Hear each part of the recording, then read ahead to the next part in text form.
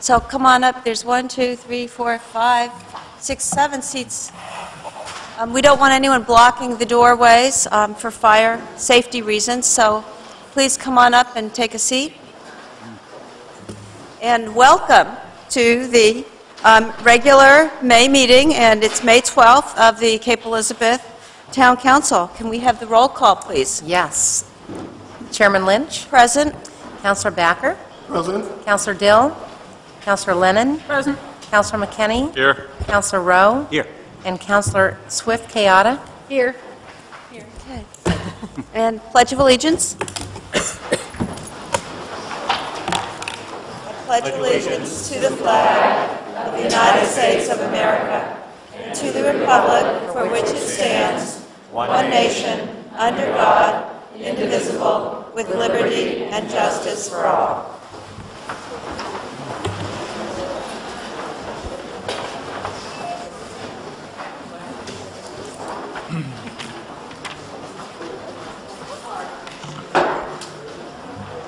I'll wait a few seconds more for people to be seated.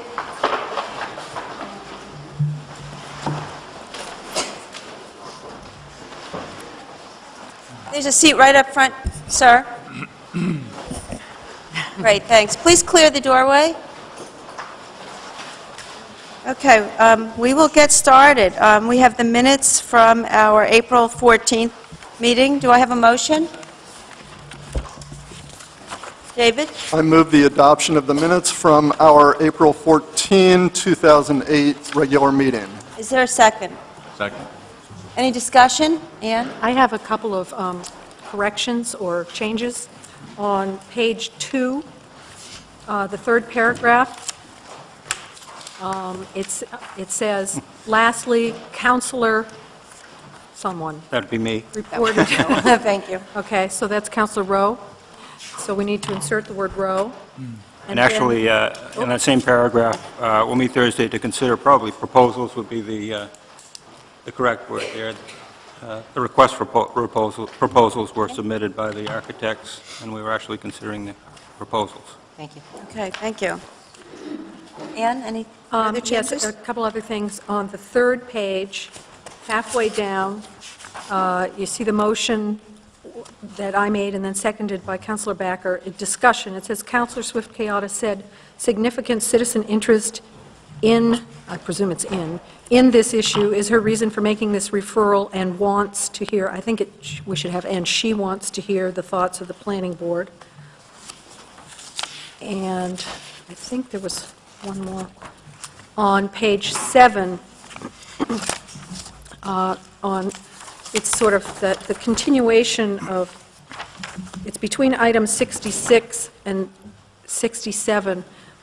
The second paragraph down says Chairman Lynch asked to recuse herself from the vote due to a personal relationship, so on and so forth, and then Chairman Lynch stepped down and Councillor Rowe took the chair. It seems to me that and those the motion needs to go underneath item 67.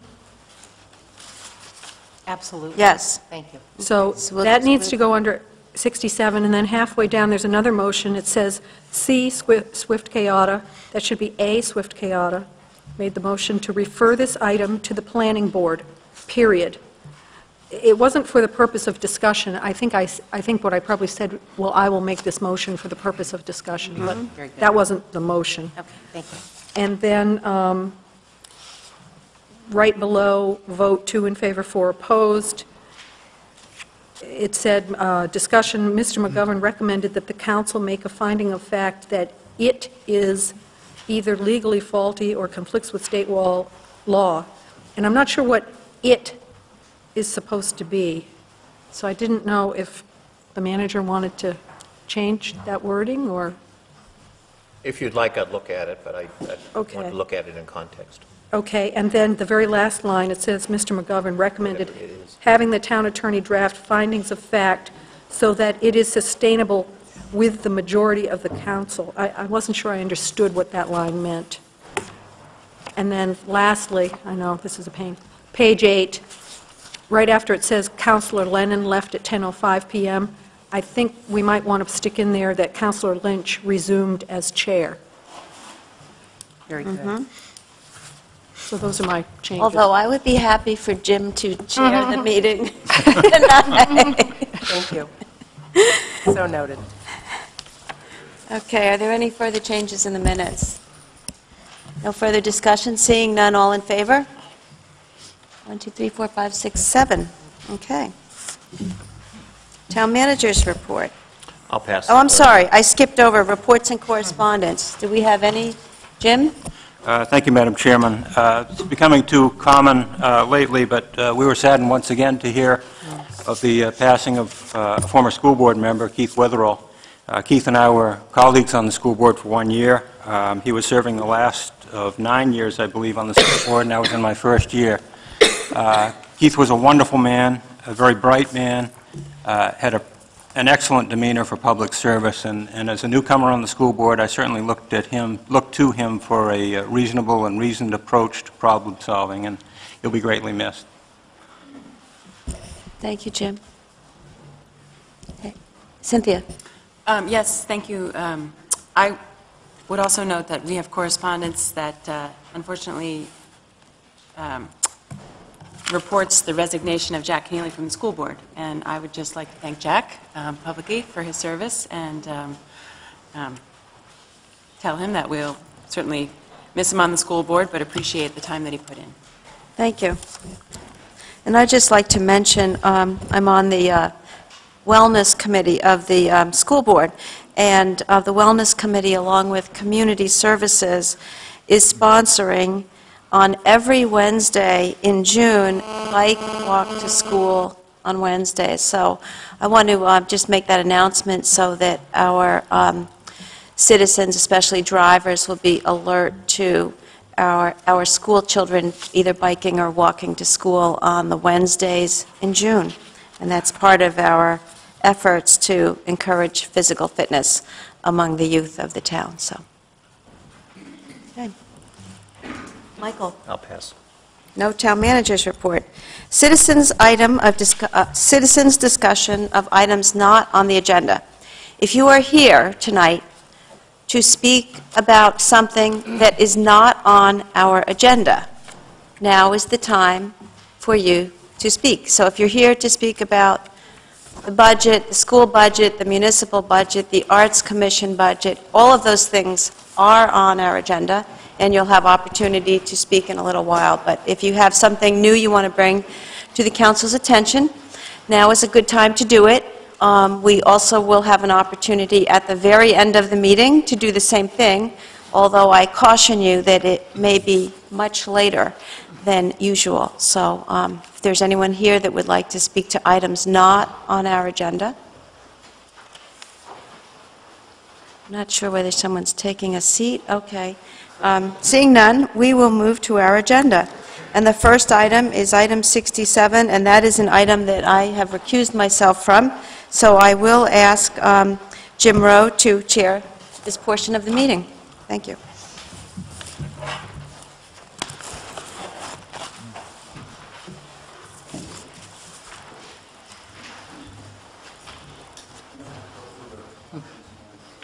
Michael, I don't need to recuse myself again. No.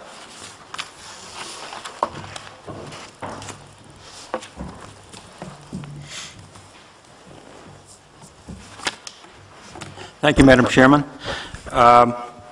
Some of you may recall that last month we had an item on our agenda. The town has received a request from Chuck Filietas, who is a property owner on Shore Road, to exclude flagpoles from the definition of structure and to provide a side yard and rear yard setback of 5 feet for flagpoles. We have Attorney McGeehee, who represents Mr. Filietas, with us tonight and has asked permission to speak, and we also have another party involved who would like to speak, so I'll turn the floor over. First, need to get it on the table. Okay. Yeah, I would entertain a motion to have this item taken off the table. I move that we remove item 67-2008, requested ordinance amendment, from the table. Second. Moved and seconded. Discussion. Yes, just by way of discussion, I would just request that we had received as counselors a letter from Mr. Filiatz Philotas. Philotats, thank you. Philotats, and I think that the letter wasn't in our packet, but I do think it should be part of the record, so I would just request that that letter be somehow made available and included. So noted. Other discussion on the motion? All in favor of removing the item from the table? Opposed? Unanimous. Very well, Attorney McGehee. Thank you, Councilor Rowe. I'm Peggy McGehee, and I appeared before you last month. You'll recall that when we came to speak about the right to fly the American flag anywhere you want in the yard, and this is really a civics lesson about so many different legal principles tonight, I was told more than one way, including from the town manager, that it was going to be a reference, routine reference motion to the planning board for a hearing, and therefore there might be a little background information, but it wasn't going to be a fact-finding hearing. And on that basis, I advised Mr. Philotas not to spend the time to come out here, but to wait for the hearing. I feel like I was misled, and I gave him that wrong advice. So Mr. Philotas is here tonight, and would appreciate the opportunity to speak to you as well when I'm finished. Our Judge Janu here in Maine said many years ago that the procedure and the process by which a judge or a counsel makes a decision is as important as the decision itself. And the process and the procedure that this counsel used last month was not, it was unlawful. It was a complete blindside. You voted 4-2 to deny a public hearing on this issue about being able to fly the American flag where you want to on your property. And then when your town manager advised you that you had not complied with your own regulations under Section 1910, then you tabled it so that the attorney could come up with a finding. And I will tell you that the finding that he's proposed is nonsense. I'll tell you why in a minute. That you could tack on to your denied motion after the fact. The issues that are involved here are freedom of expression. You know, last year, or was it 2 years ago, Congress adopted the Right to Display the American Flag Act. It doesn't apply here, but it certainly does show the importance of that protection. Equal protection, due process, freedom of access with the private conversations that counselors had with someone who was opposed to this beforehand. We didn't have that information. We didn't know that. I'd gotten a court decision last year from Judge Delahanty that said a decision about an amendment to an ordinance is invalid if it was made based on information that was not made available to the public. I do not believe that we had information given to us. The standard that was used, and it was reported in the newspaper, is this is a can of worms. There was no worms that I presented to you. We were just asking, can we have the flagpole stay where it was installed? Mr. Philotas' contractor, he's here tonight, went to Mr. Smith and said, do I need a permit for this flagpole? No, you don't. We never regulate here in Cape Elizabeth flagpoles. So he installed it after he contacted his neighbor, planned to put a flagpole here. No objection, no limitations about where it was put. Then when it was put into the ground, as to Mr. Philotas only, the only person in Cape Elizabeth, the town said, we're going to issue a notice of violation unless you remove it. I do not know why the town wants him to dig this thing up and move it 3 yards. But first, we thought that we would bring to you, since there is a technical definition about structure, an amendment so that you could be consistent with your policy. And that was going to go to your planning board for review, we thought. But at the last month, there was some kind of can of worms standard. We met with the abutter. He objected. He met with him privately. So now we're going to deny you having a hearing. As you recall, Mr. Philotas comes from generations of flag displayers, including General Philotas, his grandfather and namesake, and these are all folks from Maine, from Bar Harbor to the county to Lewiston. to his father, who was in the Coast Guard here out of Portland, to himself, who was the flag boy in the Lewiston Grammar School, and then was in the ROTC. They want to fly the American flag. I think it's kind of ironic. We were just saluting the flag. What you should have done is, if you wanted to deny the request, you should have postponed it so that he could come here and then listen to everything. There apparently were some communications that we have no idea yet what they were about, so we can't rebut them. Please do not make your decision based on a can of worms standard. Now, why is the motion that the attorney proposed nonsense?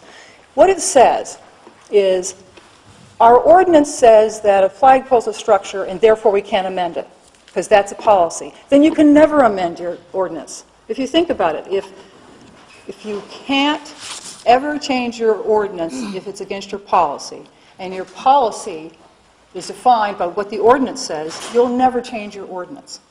And that's what the attorney has brought forward to you. What we request of you is that you start over, and that you hold yourself to the same standard you held Mr. Philotas to. You want him technically to go by the book. Please go by the book about your own Section 1910. It says you must send things to the public hearing unless it's illegal or it's against your policy. Your policy, as Mr. Smith has told you, has always been not to regulate flagpoles. So give Mr. Philotas a hearing. And what we'd ask you to do is to reverse your denial of last month and send this on to the planning board for a full hearing. Thank you. Thank you. Hello, I'm Chuck Villadez. Thanks for the time. I appreciate it. I won't waste it. I have 5 items. Special treatment, law, due process, it's 5. Follow the rules, and view. I'm not here to showboat tonight. We have important matters to take care of, but I do believe this is an important one. I'm not up here asking for special treatment. I'm just asking for you to treat me as you've treated every other citizen in Cape Elizabeth by not regulating their flagpoles. I think it's clear, you've read my letter, that we followed due process. We checked with Bruce Smith. He said we did not need a permit. He said historically they had never regulated flagpoles. We checked with the DEP. They allow it. Their rules technically address flagpoles as being within the 75-foot setback. So I was following the rules.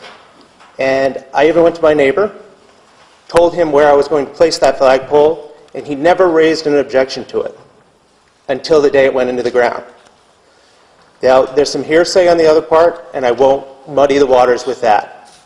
I understand what we're discussing today is the ability to discuss a change in ordinance. Let's stick to that. And all that I ask is that you allow us to explore that more fully. The final piece that I'll say is I think the main reason why the decision to allow us to have the flagpole was reversed is because one citizen, my neighbor, felt it was intrusive of his view. And if you have yet to read the letter that I sent to you and look at the illustration that's attached to it, or if you have the opportunity to go to the property, I know you have busy schedules, you'll see that moving that flagpole 15 more feet will absolutely in no way change view whatsoever, or have any kind of consequence to noise restrictions as I think he's contended. As well, if I understand 2 of you have had the opportunity to go and spend some time with Mr. Nelson, but those of you who haven't, you'll notice standing in his house, anywhere in his house, that flagpole in no way obstructs any ocean view. If it's obstructing a view, it's the view to the side, which is my property and a cliff beyond. That's it. Thank you for your time. Thank you, Mr. Philotas. Attorney Vaniotis, who represents Mr. Nelson. Thank you, Mr. Chairman and members of the council. Once again, I'm Chris Vaniotis here on behalf of Bruce Nelson, who is the abutter to Mr. Philotas. A few points, and I'll try to make them as quick as possible, seeing that you have very important issues to deal with tonight and lots of people who want to talk about them. First of all, you are the legislative body of the town, and therefore there's no prohibition against you folks talking to your constituents, to the voters of the town. So all of you were invited to come out to Mr. Nelson's property and take a look and to see what you could see. You're not a court of law. You're the elected legislative body, just as I can pick up my phone and call my state legislator, or I can call my congressman, or at least talk to my congressman's office. You had every right to talk to Mr. Nelson, and Mr. Nelson had every right to contact you folks and invite you to come see his property. So I don't think there's an issue of anybody's due process being violated here. Mr. Filiataz obviously had the same option of picking up the telephone and calling you folks, although I do know Mr. Nelson is a voter in Cape Elizabeth. I'm not sure if Mr. Filiataz is, but the point is, as an elected, Filiataz, I'm sorry, sir, as an elected legislative body in the town, there was no due process violation by virtue of the fact that you went out and saw the property and had some telephone conversations or some in-person conversations with Mr. Nelson. What happened at the last meeting did not violate the town's ordinance. It did exactly what the town's ordinance says the council is allowed to do. The council is the legislative body. When it gets a request from outside of the town administration to change the zoning ordinance, has the option of passing it on to the planning board. Or if the council finds one of three things, one of which is that it would violate existing town policy, simply to stop it at that point. As I indicated last time, it's a little bit like the notion of a bill never getting out of committee in the legislature or in the Congress. The council ultimately decides what's in the zoning ordinance, and the council can decide in the first instance, when a request first comes in front of it, whether it wishes to send that request any further. The council already voted by a vote of 4 of its members that this should not go any further, that it should essentially stop here. Tonight's motion is simply a finding in support of the vote that was previously made by the council, with your legal counsel doing what legal counsel gets paid to do, and that is sometimes to help the council with putting a motion in proper order and explaining the basis for a determination that was made by the council. The ordinance says what it says. It defines structure, and a flagpole is not exempted from the definition of structure. We think that's a good policy, and there's no reason for the council to change it. For all the reasons we discussed last time, a flagpole can have just as much of an impact as any other structure if it's located within what is otherwise the applicable setback. So this really isn't about freedom of expression. It's not prohibiting anybody from flying the American flag. It's about what the town's definition of structure is and whether there's any reason to change that definition as is currently requested. That section of the ordinance that says you can stop a request at the first step if you find that it's contrary to existing town policy doesn't mean you can never amend the ordinance. Because again, I think what we're seeing here is a custom or practice being described as the town's policy. In this case, it appears what the code enforcement officer is saying is, well, flagpoles have really never been an issue before. Nobody's ever questioned whether they have to comply with the setbacks. We haven't bothered with it. There's been a kind of benign neglect concerning flagpoles.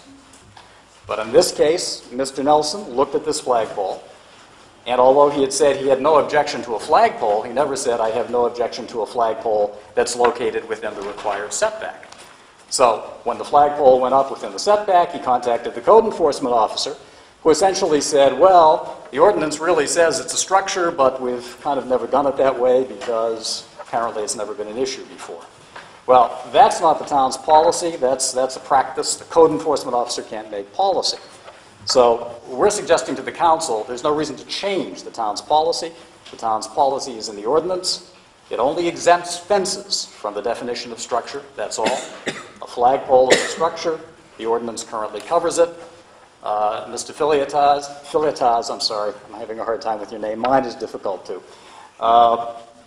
The abutter certainly has whatever options are available to appeal a decision of the code enforcement officer, but changing the ordinance because of this one concern with respect to 2 pieces of property, it strikes us as overkill, and one that the council has already said is not appropriate.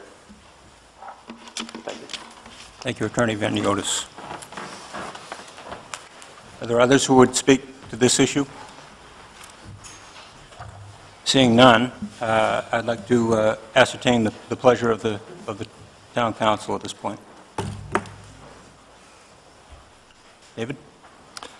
I would like, as a member of the group of 4 councilors who opposed sending the request for the ordinance amendment to the planning board, to move to reconsider the vote.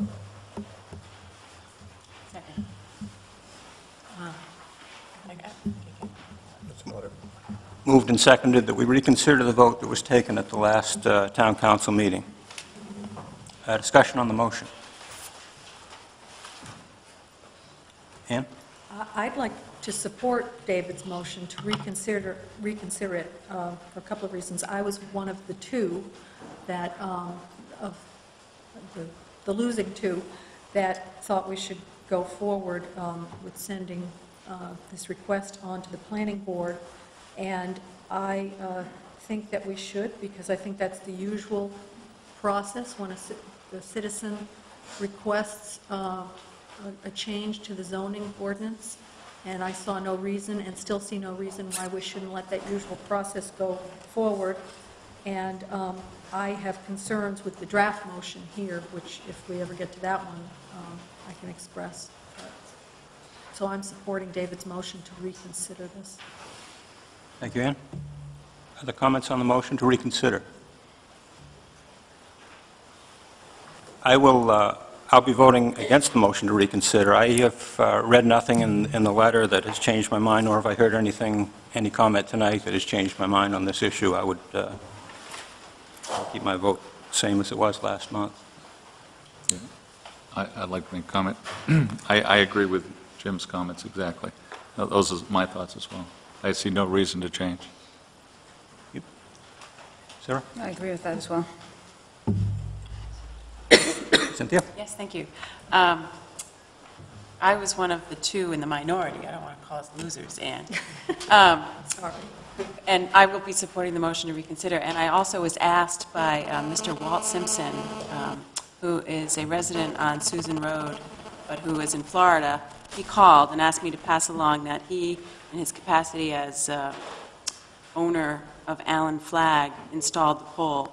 And he just asked me to pass along to everybody that when the neighbor came over, they checked with the code enforcement officer, they were given the okay, and that it will cost Mr. Filetes, in his view, a significant sum of money to move the flag. So I'm just simply passing that along because I was asked to by Mr. Simpson, but I will be supporting the motion to reconsider because I do think that that my personal feeling is that the finding, especially as it describes a finding of fact, is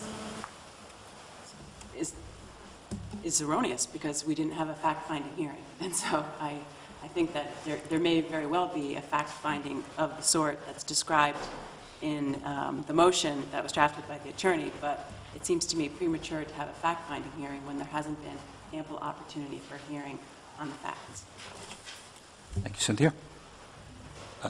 David? If I could speak briefly in support of my motion to reconsider in hopes of perhaps persuading one of the 3 who don't seem inclined to support it, which means that it will fail as a tied 3-3 vote. The reason that I'm making the motion to reconsider is that after reading Mr. Filetas' thank you, response and trying to be a good steward of what we know are scarce dollars in our town coffers, I'd like to take one issue off the table to be litigated and for us to pay our attorney to defend, and that is the procedural issue of whether this should go to the planning board. I'll make it clear that I do not support the ordinance amendment, and I'm not making the motion to reconsider, nor do I think it should be sent to the planning board because I think the amendment should be made. I don't think it should. I think the ordinance should stand as it is, but I'd like to see it run its course through the planning board and just take the issue of procedural irregularity out of any argument that our attorney has to defend in any court.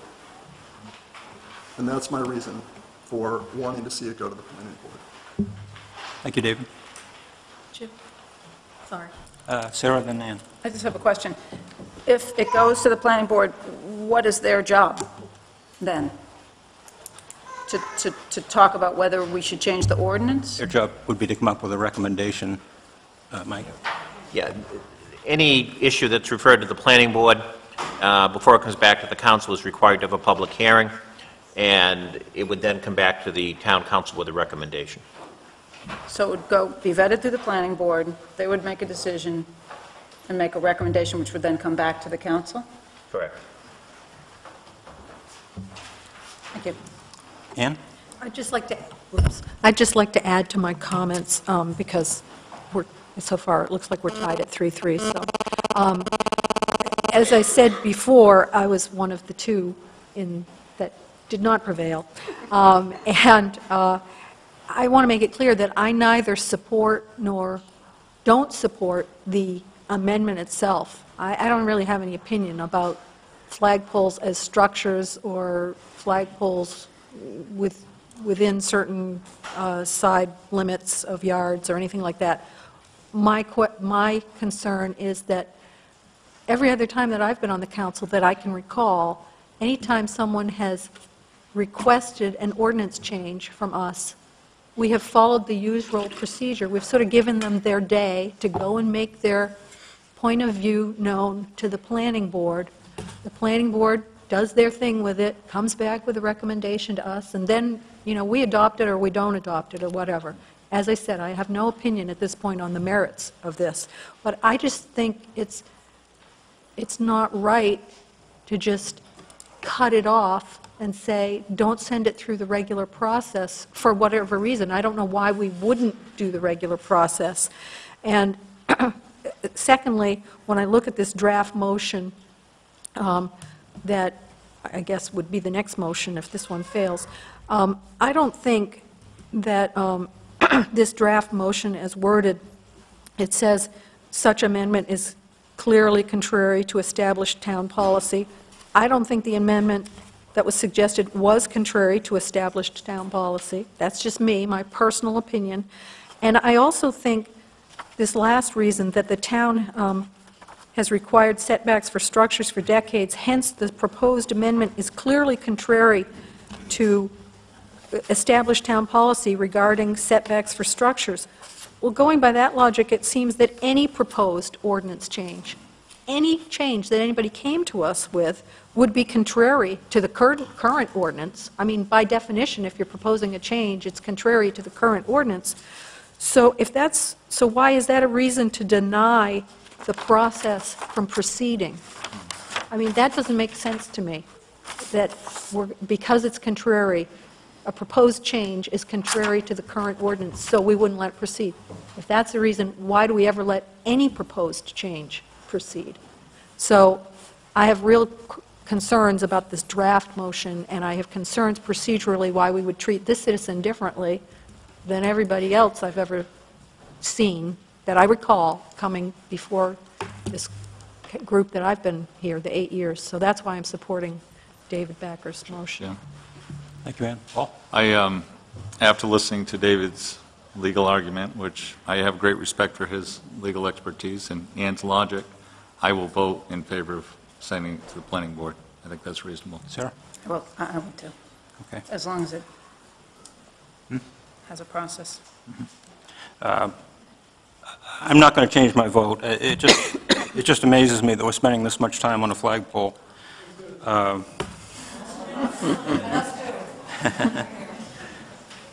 This is about correcting a mistake. It's about satisfying a complaint that's supported by ordinance. It seems to me that the most reasonable way to correct this mistake is to move the flagpole, not to change the law.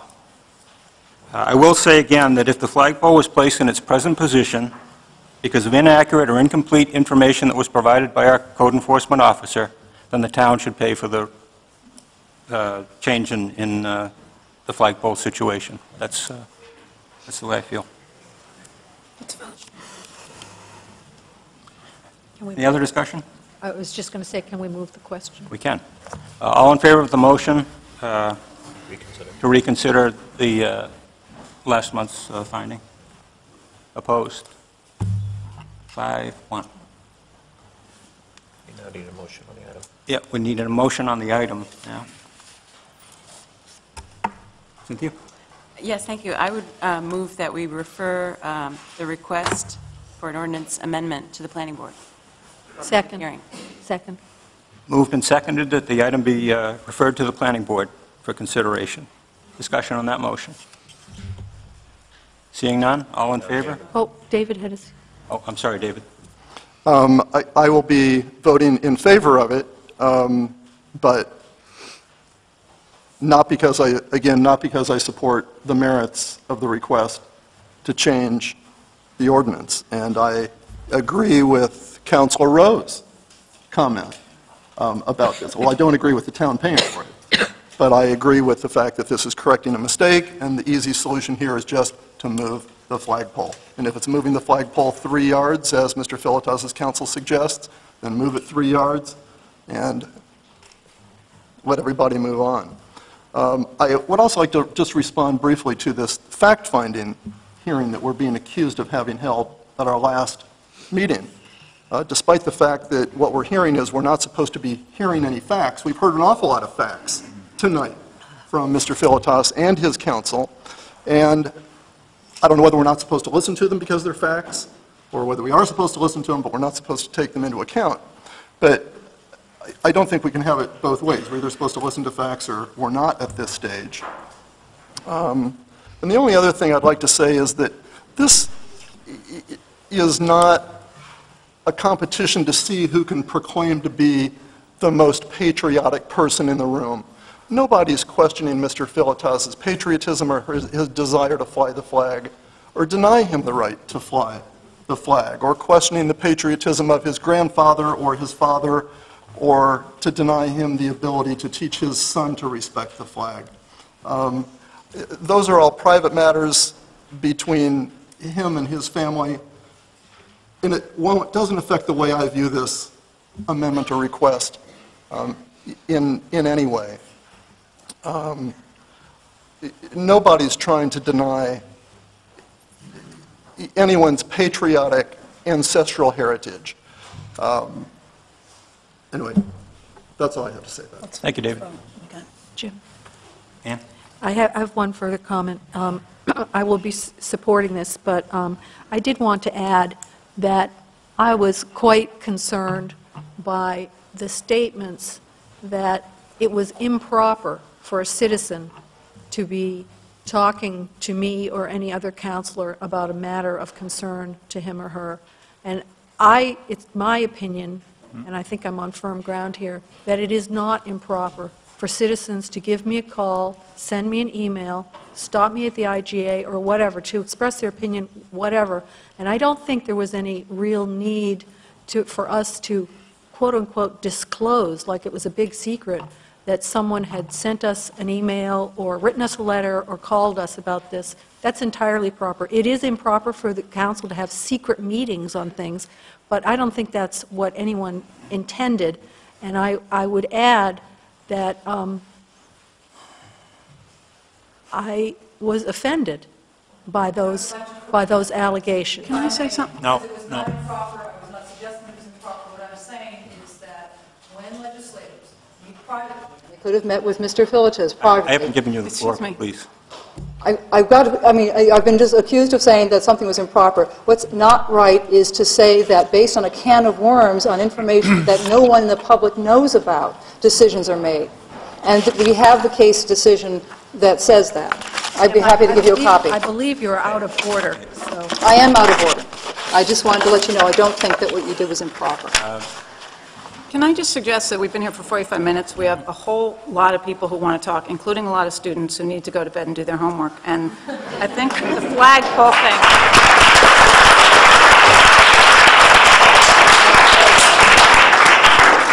Can we vote? Not yet. Got to move. It's too important to let it slide.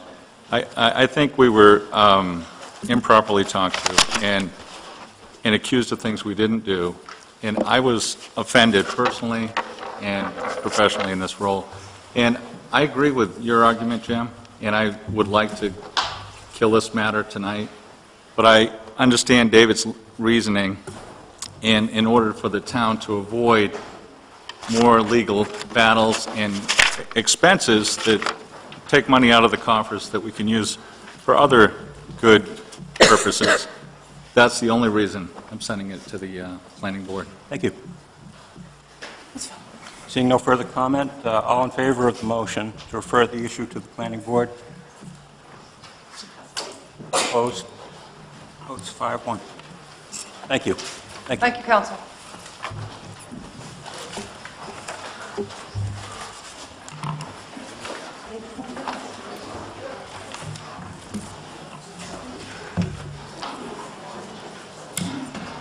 Okay. We have a report from the Ordinance Committee, and just to move this along, it is to schedule a public hearing on proposed changes to the sign ordinance, and this is in support of our farming community. So it is recommended to set this for public hearing on May 27th at 7:30? Tuesday. Is there a second to my motion? All in favor? 7-0. Thank you. Next item on our agenda is the public hearing for the budget. And I'd like to spend a minute talking about our process, because what just happened is not normally what happens in our process. And I think it's important for us to all understand the town council process, and that way we'll get a lot done and we'll listen to you, and it will be done in the right way. So first of all, I want to thank all of you for coming tonight. You're all here because you feel strongly about the town and the school, and how the town and school's priorities are reflected in the town budget. And so we appreciate very much your input, and you're taking the time to share your views with us. Just in terms of the process, before I open it up to the public hearing, I'll ask Jim Rowe, who is the chairman of our Finance Committee, to make a short statement about the budget. Then we'll open it up to public comment.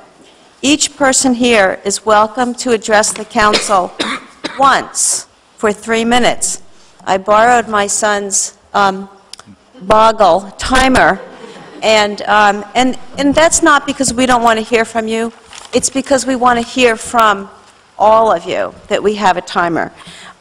So I will ask you to state your name and your address. However, if you're under 18, we do not want you to state your address publicly. Okay? We want to protect the young adults who are here.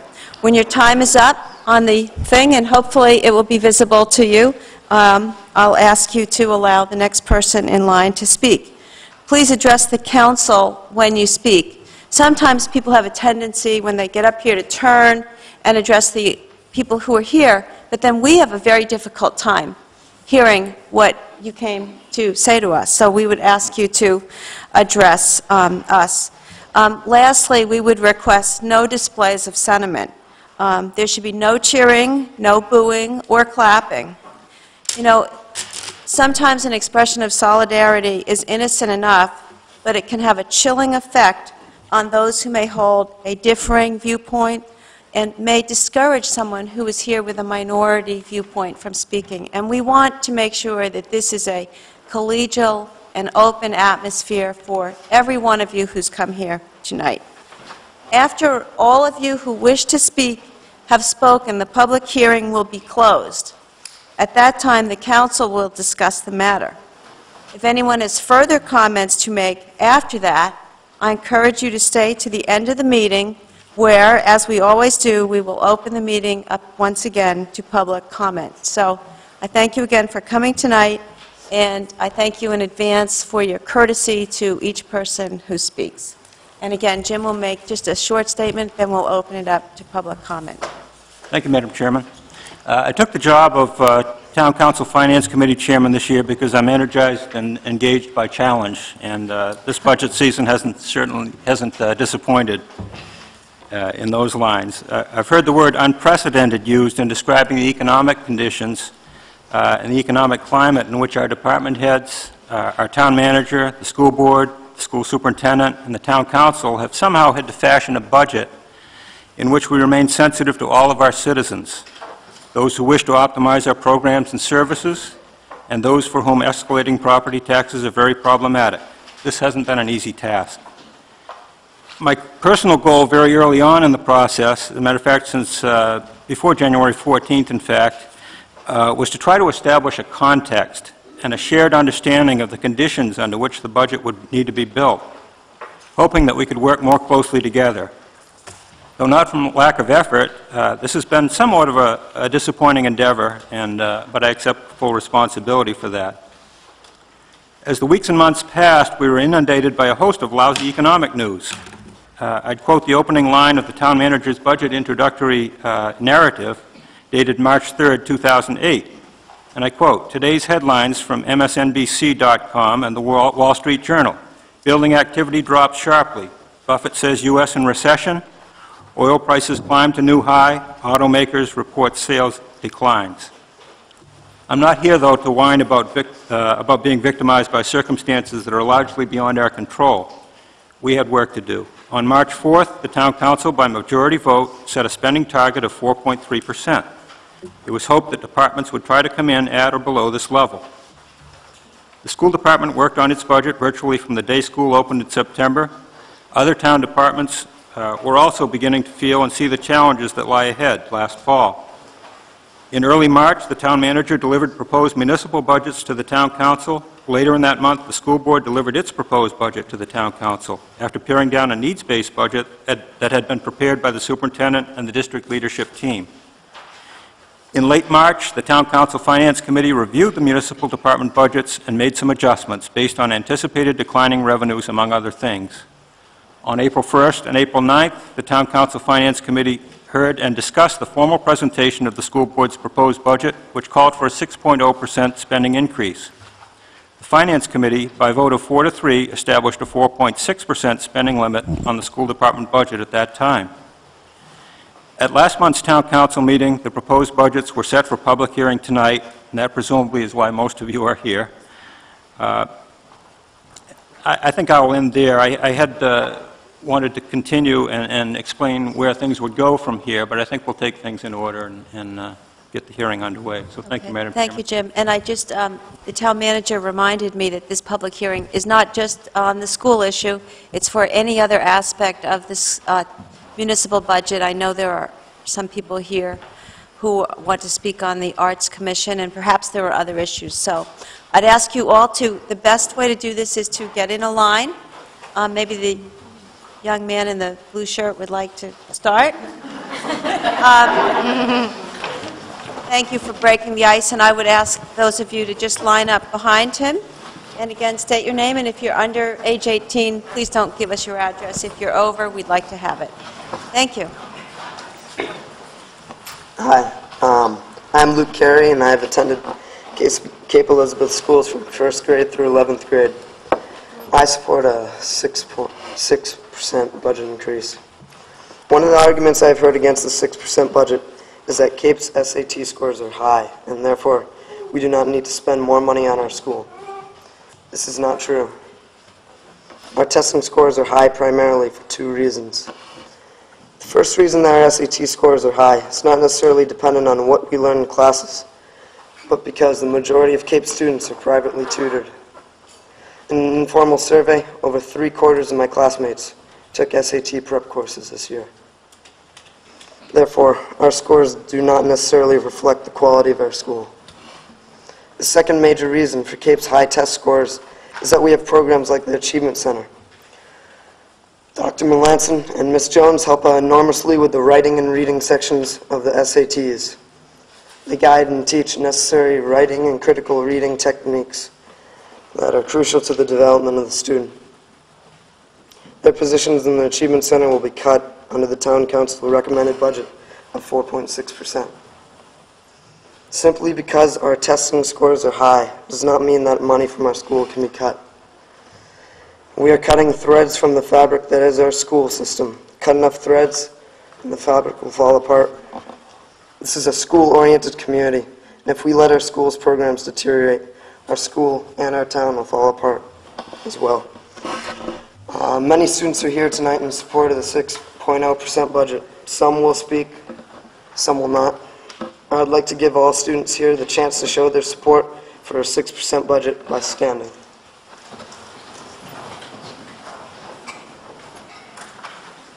Thank you. Thank you. Thank you, Mr. Carey.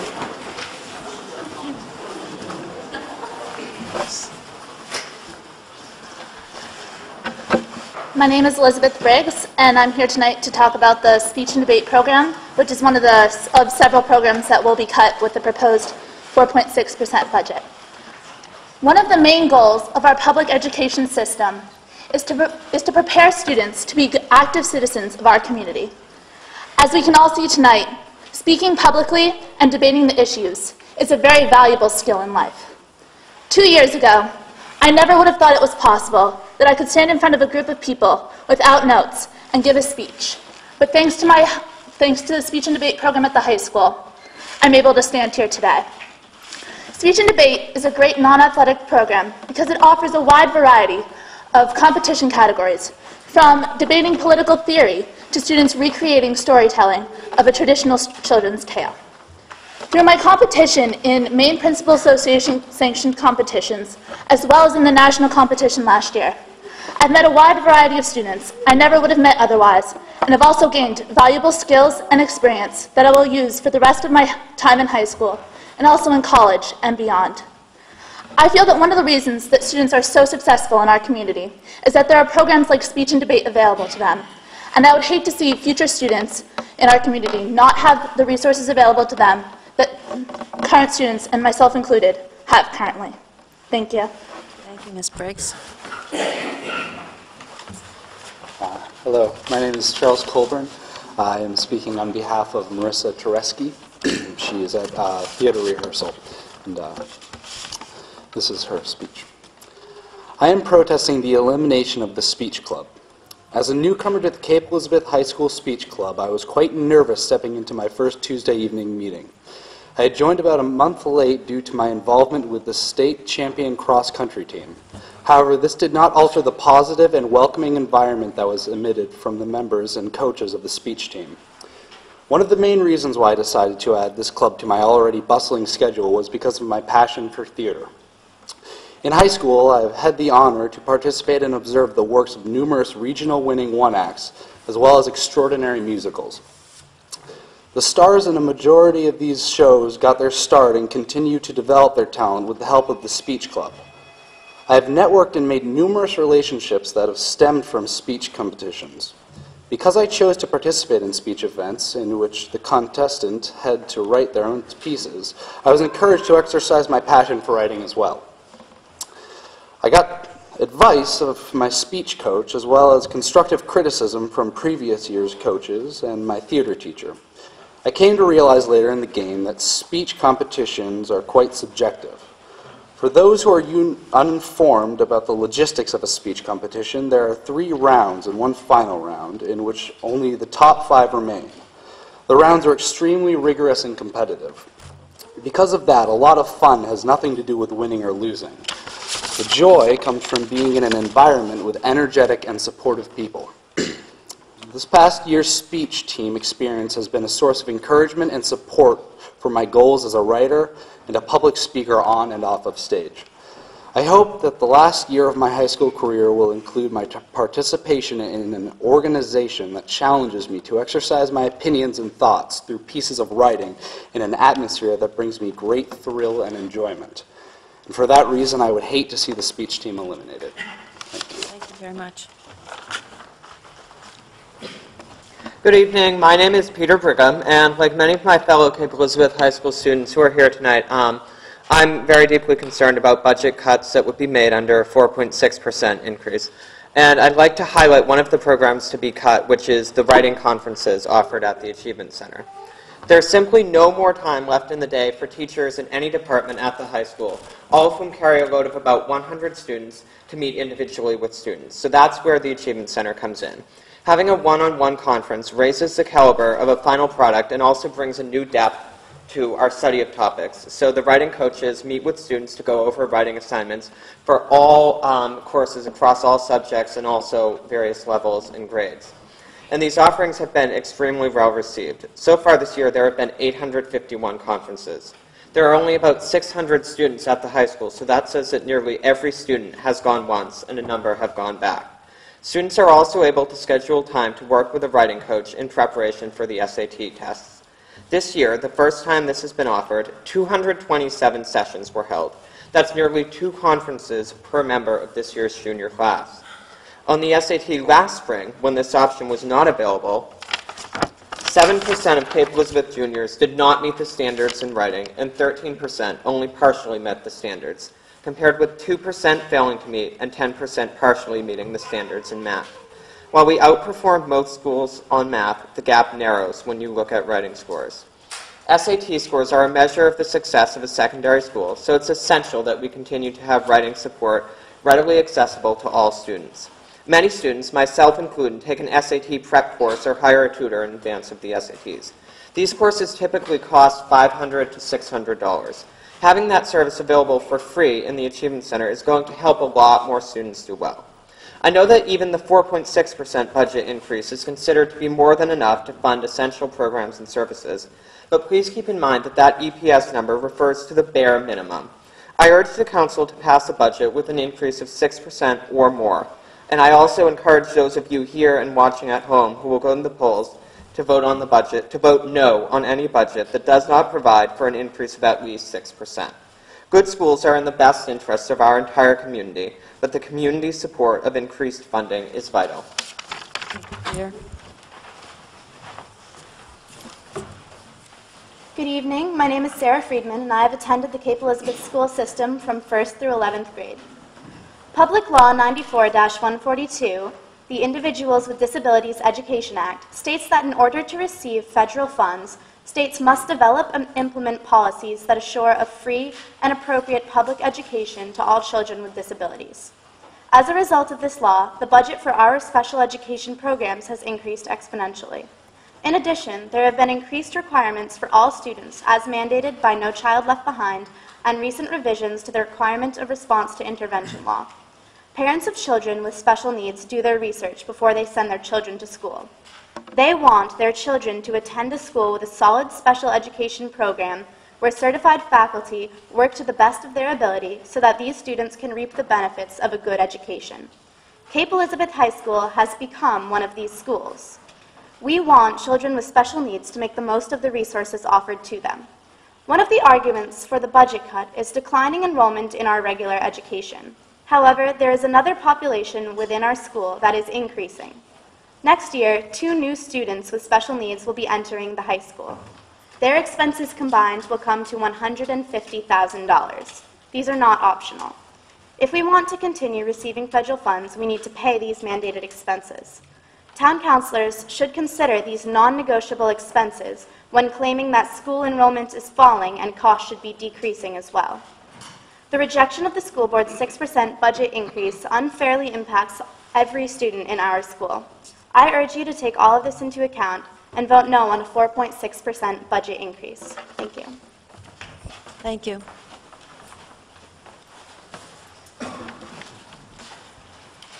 Good evening. My name is Andrew Pizzullo, and I'm a junior at Cape Elizabeth High School. And firstly, I really wanted to thank the school board, the town council, and the taxpayers for giving me one of the best educations in the state of Maine. I've had passionate teachers and passionate, engaging teachers, very small class sizes, and adult and peer tutoring that rivals programs offered by private institutions. My school community has challenged me to develop my skills and intellect by giving me ample opportunity to use my strengths to help others. I can speak well with adults, write proficiently, and have been given confidence to defend my ideas and to fight for what is right. I owe these developing strengths to my school. But it is very sad to me that I have come here tonight to confront and address those who have helped me to succeed. My education is not really in jeopardy. In about 1 year, I'll be gone. However, I have a sister, Anna, and she'll be a freshman next year. And I feel it's really an obligation as a brother to help her and those behind her to experience what I have. If the current budget proposal passes, she will enter a drastically different school than I did 3 years ago. She'll not be able to utilize the Achievement Center for SAT preparation and writing conferences. She'll not be able to go to the Mac Lab and create music, produce movies, or format photos. She will not be able to attend speech and debate meets and learn how to do what I'm doing right now. These are just a few of the things on the chopping block this year. But what about next year? And the year after that? With gas prices rising and healthcare benefits continuing to rise at 3 times the rate of inflation, it's inevitable that we will be confronted with this problem year after year. And my sister Anna will no longer be getting one of the best educations in the state of Maine. Sadly, our public school, the great equalizer it was intended to be, will become a limiting factor in the lives of your kids, my friends, and the youth of our future. When this school ceases to be innovative and the dynamic institution we had envisioned, the people will stop coming here and property values will plummet. If we continue on this reckless path, you'll see a larger demographic trend toward public school abandonment. We as students are unwilling to remain apathetic any longer. Thank you.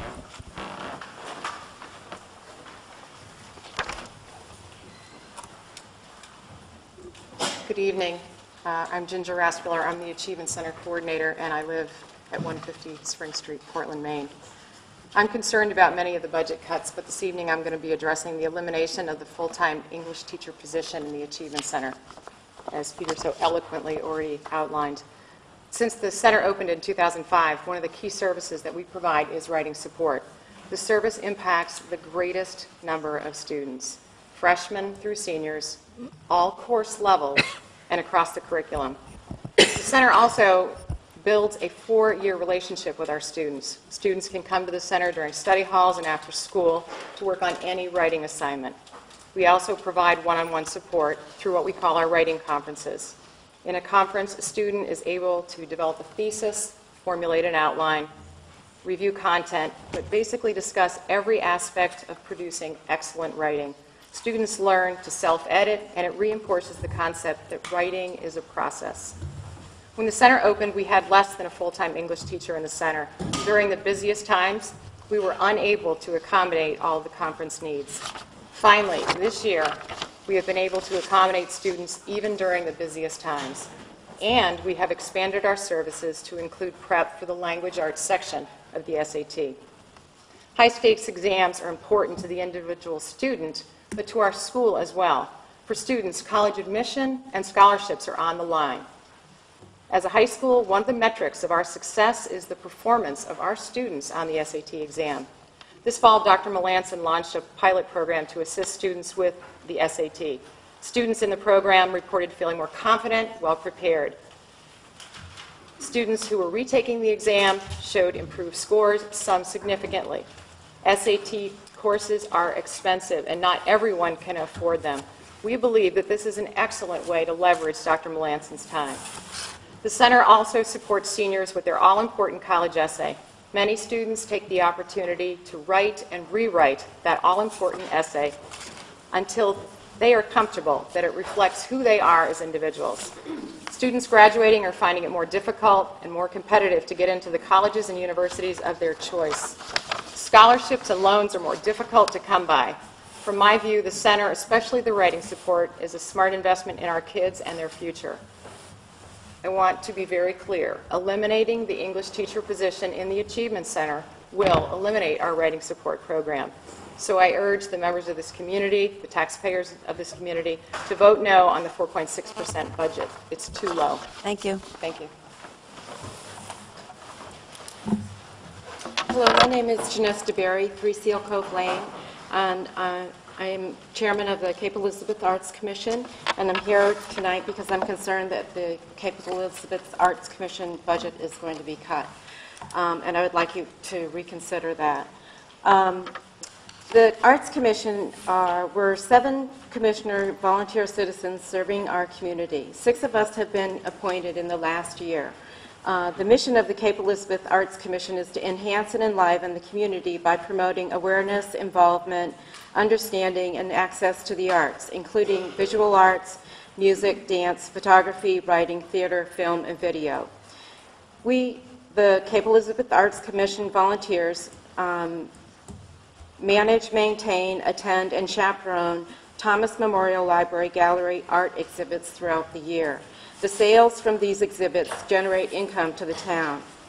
We also funded the purchase of 4 artist-designed and constructed new easels for the Cape Elizabeth Community Center Art Studio.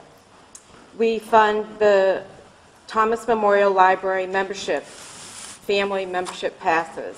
The Commission funds annual family museum passes to the Portland Museum of Art, the Children's Museum of Maine, the Farnsworth Museum Rockland campus locations, including the Wyeth Center, the Homestead House, the library, and the Olson House in Cushing, Maine.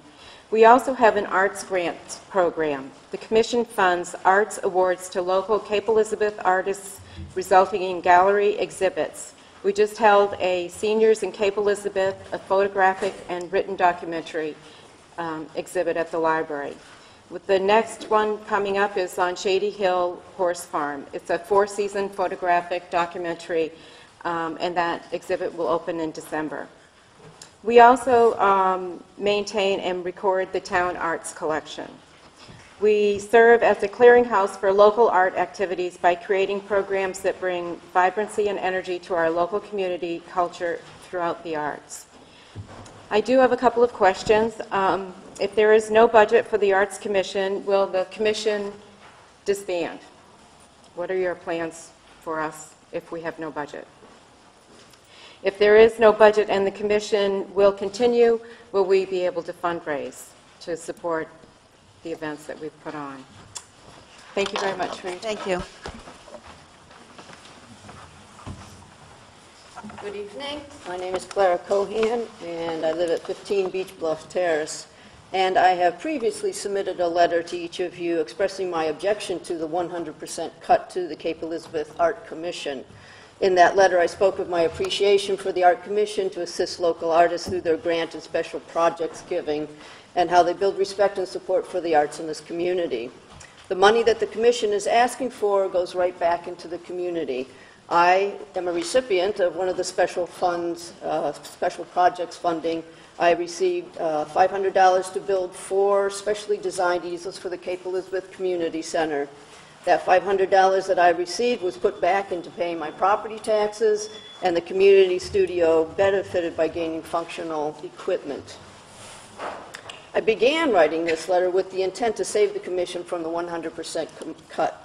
I'd spent time looking through the school budget at what was being cut and the cost of other items on that budget. Adding to the information that I know about the larger global issues facing us now and in the future, I saw a bigger picture emerge.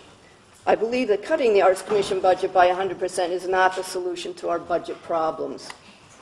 More so, I feel that as a society, we are faced with making a huge paradigm shift to adjust to the changing economic, energy, educational environment that our children are entering into.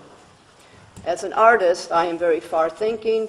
I know often decisions are made on just a brief scale and not thinking way down the road. Looking over the budget, I feel that this community and other communities, that sports gets a disproportionate amount of town dollars. I know that there are cuts to the athletic budget for 2009, but when I look at the total numbers from the estimated 2000 year, which is $462,664, and the 2009 budget of $4,907,000, there is still an increase of almost $32,000. I just use this opportunity to ask everyone to turn their cell phones off. Thanks. We're sorry about that. Thank you. And I also believe that the town is giving $150,000 towards the bleacher fund. Yes, sports keep our young people active, learning about working together as a team and how to face competition. But when it comes down to what is really important for our children, a lot of that money could go towards allocation towards the learning skills that these youth of today will need for their future. For a very long time, our American society has had the luxury of indulging in sports, driving big cars and wasting energy on many levels. Times have changed. Our dollars only go so far. We have to decide the best use for our dollars. In Finland, where the brightest students in the world live, they have minimal to no sports programs. The students have a deep respect for reading, have a high self-esteem, and they develop in productive individuals in their society. Just as it's going to take a huge shift in our driving habits, moving to energy-efficient vehicles, using solar energy, we also need to begin to shift from being such a sports-driven society and spending so much money in this area. Excuse me, I'm going to have to ask you to... Okay, yes. So the bottom line question is, do we keep our teachers and the programs that these students have been talking about tonight to inspire debate, speaking, and writing skills, or do we put so much money into the sports and athletic? And I just want to say that also that we need to look at that $150,000 bleacher fund, that $3,000 of that dollars could go to the Arts Commission. Thank you very much. All right, thanks. Thank you. My name is Debbie Fisher, and I live at 9 High Bluff Road. I plan to vote no on June 10th because I do not support the 4.6% budget increase. I believe the figure is too low. I believe that the members of the school board are the experts when it comes to knowing what it takes to best educate our children. And based on their discussions with the administration, they recommend the 6% budget increase. This is not extravagant. It attempts to try to gain a little ground from the 3 years of the underfunding the schools had to endure due to the misguided tax cap, and to cover increased utility bills, increased fuel costs for the buses, and increases in teachers' salaries. The Town Council has decided to ignore our experts' recommendations and instead proposed a 4.6% budget. We all know the valuable staff and programs that will be cut. Unfortunately, the 4.6% budget sends the signal loud and clear that we no longer value excellence in education. Cape does not have the commercial tax base that our peer communities like Falmouth and Yarmouth can rely on. As a community, we have made the decision to limit commercial development. So be it. It is therefore imperative that our property values remain strong, and the way to maintain strong property values is to support excellence in education, because if we don't, the word will get around that Cape's priorities have shifted. New families will settle in our neighboring communities that follow their experts' advice to support a dynamic approach to education. Slowly but surely, our property values will decline, and the downward spiral will make it difficult for us to fund all important town priorities. It bears repeating that if we as a town make the decision not to encourage commercial development, then the most important thing that we can do to maintain our property values is to support excellence in the schools. You as a council work hard and shoulder a lot of responsibility. Everyone in this chamber appreciates the time commitment that you have made. But if you continue to dig in your heels, if you ignore the constituents here tonight, if you really feel that the $264,000 gap between the 4.6 and the 6% budget, this difference of $264,000, which is $5 a month, 13 cents a day, is worth all the divisiveness and contentiousness that is swirling around town today, then sadly, I believe your legacy will be the council that has undermined the tradition of excellence in our schools. Thank you. Thank you. Hi, my name is Kathy Lewaldi. I live at 33 Trundy Road. I have a 7-year-old and a 9-year-old in Pond Cove, and I appreciate all that you here tonight and the town school board also brings to the democratic process, and that process is what brings me here tonight. I've attended some meetings. I've been following the events regarding the budget over the course of the year, and what is not clear to me, and which I hope maybe you collectively or individually could clarify in the upcoming Cape Courier, is the basis for your rationale for not presenting the school board's 6% budget to the town of Cape Elizabeth to vote on. They are the ones that have been entrusted with the responsibility based on their expertise and their time and their consultation with you. I appreciate that collaborative process to put forward a budget that they feel balances the demands of the fiscal picture that Mr. Rowe painted so well at the beginning, as well as our commitment as a town to our education. So ultimately, that responsibility, based on the school consolidation law, is for us as a community to vote on the budget collectively. So if you could please explain publicly in the Courier or in another format why you chose not to put forward the school board's budget and your own, I would greatly appreciate it. If ultimately we as a community reject the 6%, then so be it. But why can't we, again, based on the work that the school board has given and the thought they have given to that, why can't we decide for ourselves? Thank you. Thank you. Hi, I'm Sean Abernethy, and I recently moved to Cape Elizabeth just this past September. I came from a school on Cape Cod that was double the size of Cape Elizabeth. It was 1,100 kids. That's just about the whole district here. And I was not offered a lot of the opportunities I have here. And when I first moved here, I actually did a little poorly due to the fact I didn't know how to utilize resources that I was given. And since I have been here for a while and people have showed me how to use things like the Achievement Center, the SAT prep, the writing conferences, the Mac Lab and the technology that that offers, the clubs, the extracurriculars, I've actually done significantly better in all of my classes. And as a junior, it's, you know, the important year for me, and as this year, the budget is what it is. But next year, I will need to write that all-important college acceptance paper, and I will need to write papers and write for many things that are important later on in life. And I want to ensure my place in college just as much as the seniors had that opportunity this year.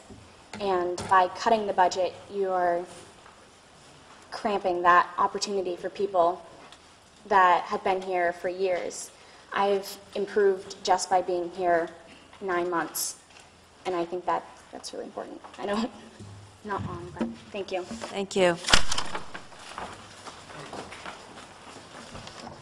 My name is Tim Williamson, and I'm a junior at Cape Elizabeth High School. I want to thank you for giving me the opportunity to speak, as well as my fellow classmates. I'm here to speak about a very important topic to me in the high school, which is the full-time English teacher position in the writing section of the Achievement Center, Dr. Melanson. About 3 weeks before the SAT test, I rushed into the Achievement Center very frantic, very unprepared, feeling very flustered, because my guidance counselor was telling me that I had 3 weeks until the SAT and I had done none preparation. And Dr. Melanson quickly calmed me down and told me that she could work with me one-on-one, and I met with her every day for 3 weeks, one-on-one. And it gave me that personal attention that I needed that I couldn't get from a regular SAT class. I learn better when I'm being instructed one-on-one. Also, I do not have the financial support to pay for an SAT class, and so it was free of charge, and it was during school, so it did not require any time commitment outside of school. And I believe, not getting the scores back yet, but I believe that that SAT preparation that I've done with her has drastically changed my scores to what they would have been. Quite frankly, I would not want to see what they would have been without her help. And I also want to mention the writing conferences that I have done with her with the past 3 years. And I did not utilize them I did not do many writing conferences my freshman year, if any.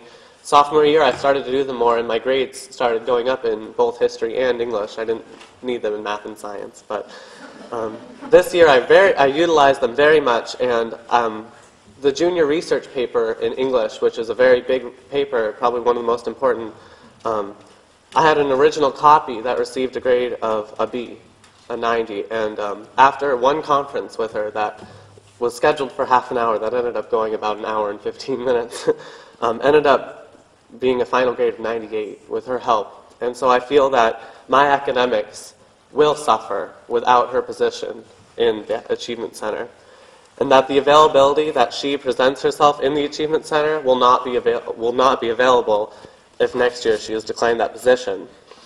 I believe that the academics and opinions of even one student should hold enough importance to keep Dr. Melanson's position in the writing section in the Achievement Center, because each student's achievement should matter. Thank you.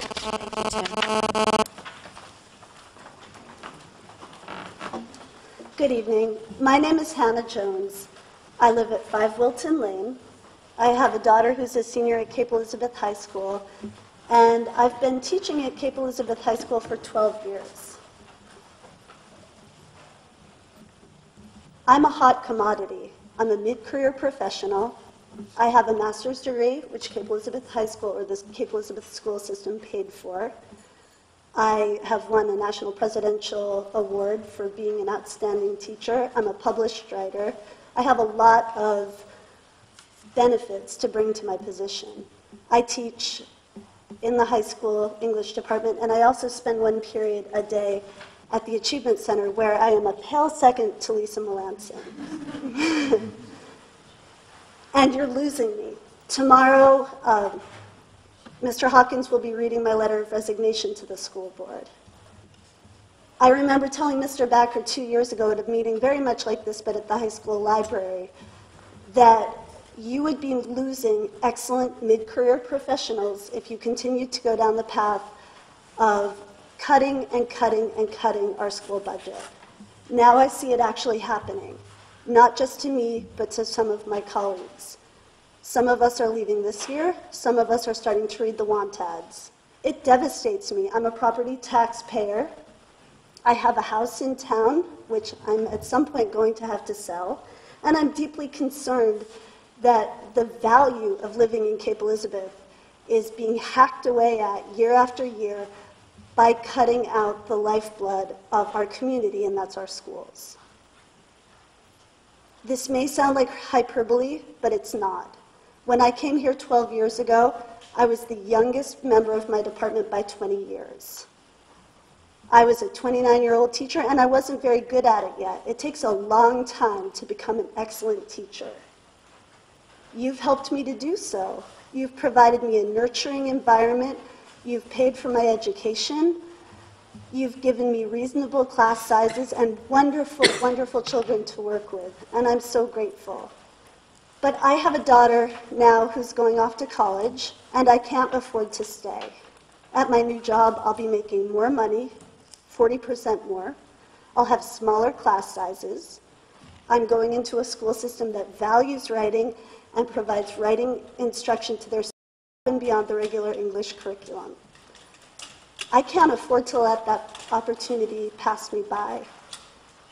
Gone are the days when school marms came into buildings, stayed with local families, loaded up the coal stove or the wood stove and put in a long day for peanuts. We just don't do it anymore.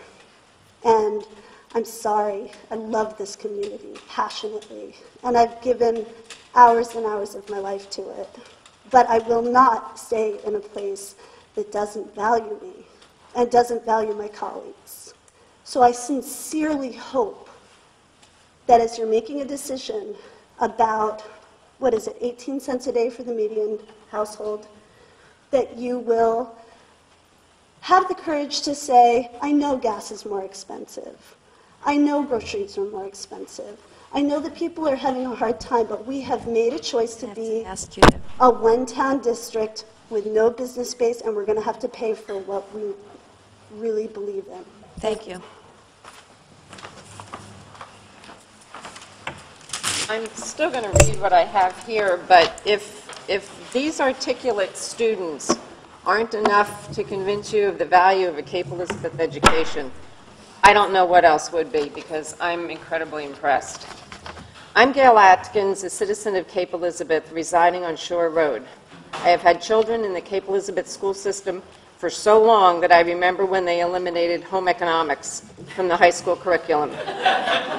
I also remember a while back when the high school was begging for $30,000 to enable them to keep a few of their programs, one of which was Latin. That was the same year that the town spent, I believe, about $20,000 for the granite out in front of the police station. I remember the impassioned but fruitless pleas of the high school students Do not cut the creative writing elective. Here we are again begging for more money for the school system. Always the response is the same. The town doesn't have the money and doesn't want to increase taxes. Yet, the town council has authorized a study for building a 5-foot sidewalk with a 5-foot buffer between the sidewalk and the road pavement from the town center to Fort Williams. Where will the money come from to build this sidewalk and pay the expenses, such as eminent domain takings? But more importantly, where will the money come from to maintain it? The sidewalk will need to be shoveled in the winter, and the buffer strip will need to be maintained and mowed. If the town currently does not have the funds to support what it already has, namely our schools, how can we realistically and in good conscience build something that will require maintenance funds year after year after year? We built the schools, we need to fund them. Every year the school budget is gone through with a fine-tooth comb, first by the school administration, then the school board, and then the town council. When the time comes for the public hearing on the sidewalk, will we have the same assurance that the budget has been gone over with a fine-tooth comb, or will we be surprised, like I think many of us were surprised, with the needless design and expense of the granite across the street? Now, I know this meeting is not about the sidewalk, but it is about money. As all fiscally responsible people know, you can't make decisions in a vacuum. A family might have to consider taking a vacation versus a new roof for their home. The town council needs to also view one town expense versus another town expense. Somehow, the town always has funds for some things, but not for the schools. I, for one, would rather see my tax dollars go toward the education and future of over 1,500 students year after year than towards the upkeep of a frivolous sidewalk to be used by a few. The new referendum makes this issue even more confusing. Town residents not actively involved in the schools will assume that because the town council has approved the dollar figure being voted on, it must be adequate. Gail? It will only be adequate if it meets the 6% needed by the schools. Please consider investing our tax dollars in improving what we already have, namely our schools for our children. Thank you. I'm Jana Zimmerman. I'm at 81 Oakhurst Road. I have a 5th grader, born in 1997. I'll give you a reason for that in a minute. And I'm at the right meeting this time on the right date, and I've still got the same books. And I thought I would, I brought these books last year, I'm pretty sure. All of these books except one, this one, which is in lovely shape. These were mostly all put in circulation at our schools, in the middle school, before my child was born. Now, a quarter, my favorite. You know, I brought this one last year, you may remember it. This one is about a quarter of a century old. It's a lot older than my daughter. I am hoping by the time my child gets to this grade that this is not the textbook she's going to face. I'm hoping you guys will kind of see that continual cutting of the school budget is going to get us in trouble. This book was published in 1983. This one was the Voyager 2. It was expecting Voyager 2 to go past Uranus in 1986. Now, the question in this lovely book is that it asks the students to think about what Voyager's probes and adventures might be. You know, Mr. Conley loves the test scores that we're getting. He's getting lots of data, and I love that he's getting lots of data because there's not been any interim textbook cycle since this lovely book, and no sequel, as I said last year, same book, same story. Our students cannot rely on this text to answer questions about science related to this. Now, you may have predicted I'd find a way to tie this into test scores, because I'm a big fan of data. But Mr. Conley and our teachers beat me to it, as they did not require the sophisticated statistics that a neuropsychologist like me might use. They instead knew why the NWEA test results revealed a weakness in the area of informational text among students equipped with outdated textbooks. It was one of those duh moments, and I bet Mr. Conley used his that was easy button. He loves using that button. It didn't surprise, I'm sorry, it surprised me and it shocked me to learn that we have now deferred, we're on deferment 11 of our textbook cycle. We're supposed to be an excellent school district. Jana, I have to ask you to wrap it up. Wrap it up. Darn, then I can't tell you about migrants math teaching and how this is so similar. I think we got it last year. Thank you. Next year I'll be back. What I would like to say to you, Jana, let the town vote on 6% and let us decide. Thank you. Thank you.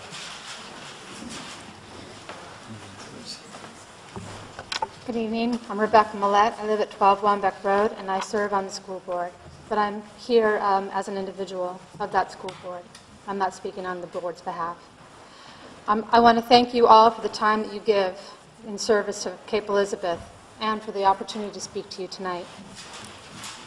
And I wanted to address one issue in particular. There's been a lot of discussion during budget deliberations around enrollment. So I'm hoping to address some of those issues tonight. As I understand it, the concern is that there hasn't been a decline in spending or teachers in relation to a declining enrollment. First, I would like to point out that there is not a one-for-one correlation between regular ed classroom teacher expenses and low enrollment. There is a threshold that has to be met in terms of class size in order to reduce staffing in a particular grade. So while there may have been a reduction of students over the past several years, it has been spread out over a number of years and over 12 grades, and does not immediately translate to teacher reductions. Where the threshold has been experienced, staffing has been reduced. For example, last year, second grade was reduced by 1 teacher, and this year, first grade will be reduced by 1 teacher due to enrollment. In addition, it's important to remember that fixed expenses do not decline with enrollment, such as heating, building maintenance, transportation, and administration. Finally, expenses have not dropped in direct correlation because of our society's expectation that schools will serve as a means to solving all of our problems, from substance abuse to the achievement gap, making sure that every child progresses and that no child will be left behind, regardless of their individual needs and learning style, and will provide students with the skills necessary to succeed in our global economy. As a result, our schools have put into place programs to address these expectations, and this is reflected in our teacher numbers. In 2000-2001, we had 112 regular classroom teachers. In this year, we had 114. That's a 2 classroom teacher increase. For teachers in intervention and support, which addresses those issues that I talked about that people now expect schools to solve, we went from 4.5 teachers in 2000-2001 to 13.4. Okay, so that is where the increase was experienced. Ed techs in 2000-2001 for regular instruction, it was 15.67. This year, it's 14.95. It's gone down. Special education ed techs went from 22.7 to 29. So the big increase is in the area of intervention, remediation, and prevention, like our elementary school reading recovery teachers, math lab teacher, achievement center teachers, etc. This reflects our country's promise that all children will be taught. You can see that our regular instruction teachers, ed techs, have actually decreased, while special education has gone up. Overall, yes, our special education population is slightly down, but the depths of these children's issues are much deeper and require much more intensive services, which we are required by law to provide or pay for if the children are to be placed out of district, which can run up to $100,000 per child. That is much more expensive than the costs we incur when we provide education in our schools. So thank you very much, and I hope that that was helpful. Thank you, Rebecca. Good evening. My name is Rosie Wemberg. I am a junior at Cape Elizabeth High School, and I live on 21 Angel Point Road. Our town, Cape Elizabeth, is defined by our school system. Our state and our country look to Cape Elizabeth schools as leaders in academics. We have produced students with perfect SAT scores. We have students who are world-class athletes. We have students who win nationally recognized art awards. The reason the Cape Elizabeth schools produce such outstanding humans is a direct result of the nourishment provided by our community. The members of this town have spent time volunteering in the libraries. They have donated resources for the SBA's program for students with special needs. The members of our community have given money to the Cape Elizabeth Education Foundation to provide the high school with perhaps its most valuable asset, the Achievement Center. We cannot stop now. If our town approves only a 4.6 budget increase, the time and money given to our schools by our town will go to waste. The programs which allow our students to succeed will disappear.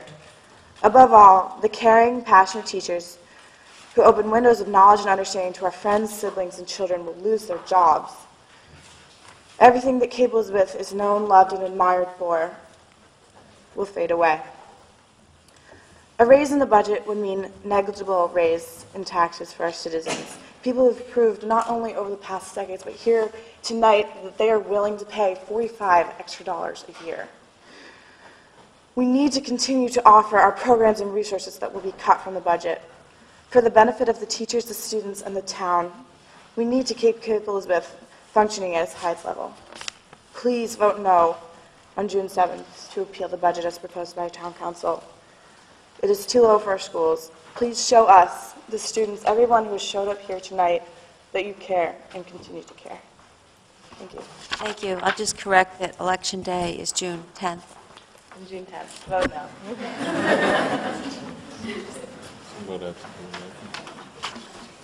Good evening. My name is Anna Trent-Valiant, and I live at 6 Evergreen Circle. I have been a student in this district for 13 years. I am a second semester senior with only 4 short days of school left. This pending decision regarding school funding does not affect me personally. However, I feel a commitment to this town and to my educators who, in addition to their responsibilities throughout the school day, supported activities that greatly expanded my education. For example, Mrs. McNulty has donated hundreds of hours of her time in order to create and advise the World Affairs Council. More than 50 students have gone to Model United Nations conferences because of her willingness and dedication to this new club. Mr. Lee has taken time out of his extremely busy schedule to edit my papers that are not even for his classes. These are a few examples where teachers have gone above and beyond to help me and my fellow classmates. Therefore, it is disheartening for me, as well as many of the other students present tonight, to witness the staff and faculty in the high school become frustrated and disillusioned with the funding levels and overall attitude this town council has demonstrated in their dealings with the school budget. Many teachers gave up lucrative careers to share their knowledge with Cape students. Many teachers have advanced degrees and extensive experience in their respective fields. Much of the success of our school system is based upon the quality of our teachers. When lean school budgets are further slashed by town council actions, it should be obvious that teachers and staff wonder why the town does not value their service and dedication. At what point do these disillusioned teachers become teachers looking for new jobs? The opportunities I have had as a student are in jeopardy for the current students within this district. Their actions directly affect the quality of education in the school system. It is obvious sitting in the classroom that teachers are concerned whether they will have a job next year. We are all aware that these are difficult economic times. However, it appears when it comes to municipal budgets that the school department has taken an unhealthy hit 4 years in a row. I implore you to fund the schools as the high-performing district that it is. Anything less affects the quality of education, is insulting to our teachers and staff, and detrimental for our youngest citizens. I will be voting no on June 10th, as will a number of my classmates, for it is a fitting way to thank our educators who have given us so much. Thank you. Thank you, Anna. Hi, my name is Peter Carey. I'm not a high school student. So you need to give us your address. Thank you, Peter. Thank you. I live at 36 Brentwood Road along with my wife and 2 children, a junior in high school and a 7th grader. We moved here 14 years ago in very large part because of the school system. Both children have received an absolutely wonderful education, thanks in large part to the many efforts of the teachers, the administrators, the school board members, the town councilors, the volunteers, and coaches. My brother has moved here. His kids have graduated from high school. My sister has bought a house here. She hasn't moved here yet, but she's planning on it. I respect the time and dedication that all of you have applied in your roles as town councilors. I've also welcomed the opportunity that I've had to speak to some of you personally about the school budget issues. I respectfully disagree with your recommendation to present a 4.6% school budget increase to the town for a public vote on June 10th. I believe we as a town should support the 6% budget presented by our superintendent and recommended by the school board. I plan to vote no on the budget on June 10th, and I have a very boring procedural point, which really is the only reason I'm up here. I would urge you, if you can, on the ballot, to have a provision that would allow us to say why we are voting no. I'd like it for two reasons. One is, this is the first time that we're going to get a chance to gauge the public's reaction to a school budget. I believe. It's the first time in an awful long time. Number two, I believe it costs $5,000 per election. If we can save that money, if this budget is voted down, I think you and we all should know why. So I would urge you, if you have the power to make sure on that ballot is a chance for us to vote or to indicate why we're voting for or against the budget. Thank you very much. Thank you, Peter.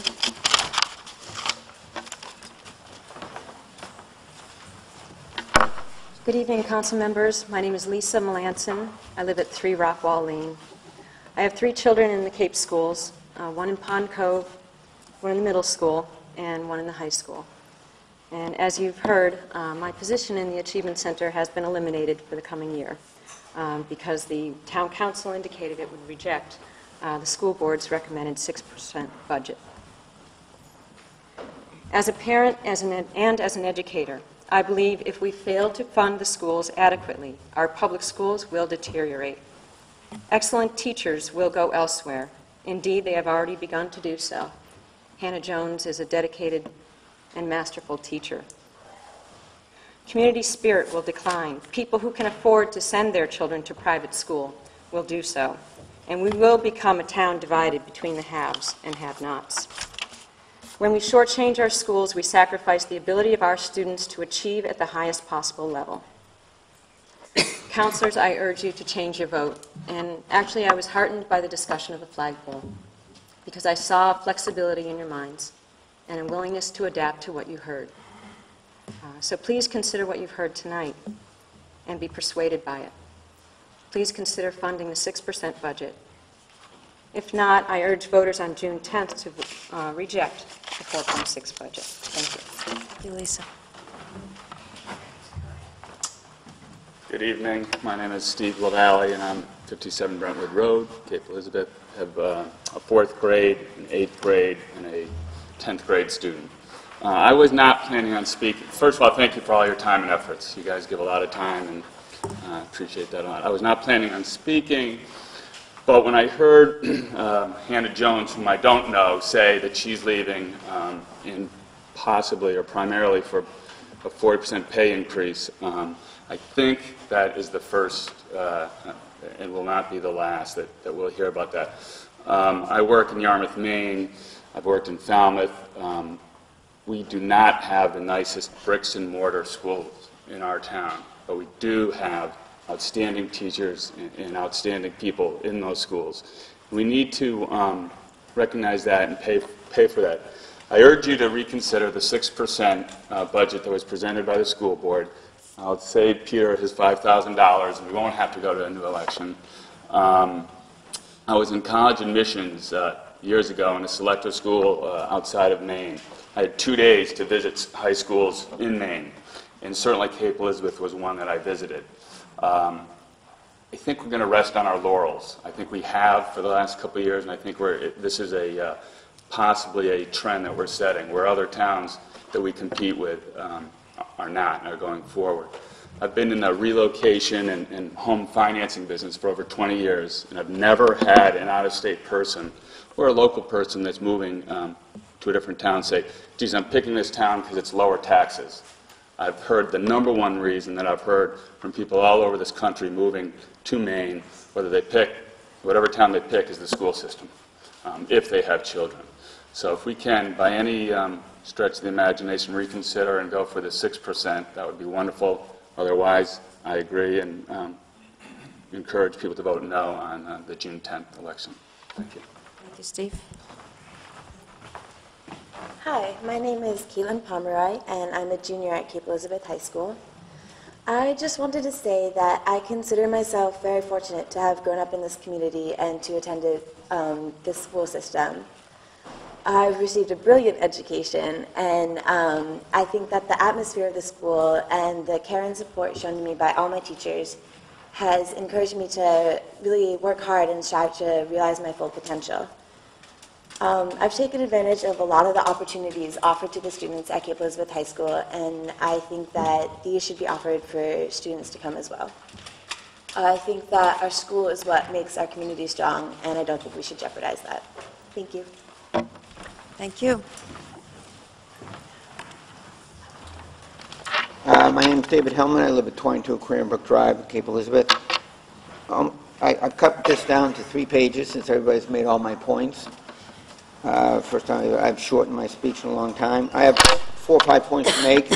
First is a principle of democratic theory. A fundamental principle about democracy is ruled by the majority. This town has made it very clear, the majority of this town has made it very clear on at least 2, I believe 3 occasions in voting against Tabor, Pulaski, that we do not want artificial CPI caps in this town. I don't know how often or how much more clear we can make that. It's overwhelmingly voted against by a supermajority of over 60%. Yet, this budget is a CPI cap. So if you pass it, you are violating a fundamental principle of democracy, and that is ruled by the majority. While I understand Jim's comment, it's important to be sensitive to all the needs of the town. And if one can do that, great. But you can't do that in violation of the principle that we are ruled by a majority of our citizens.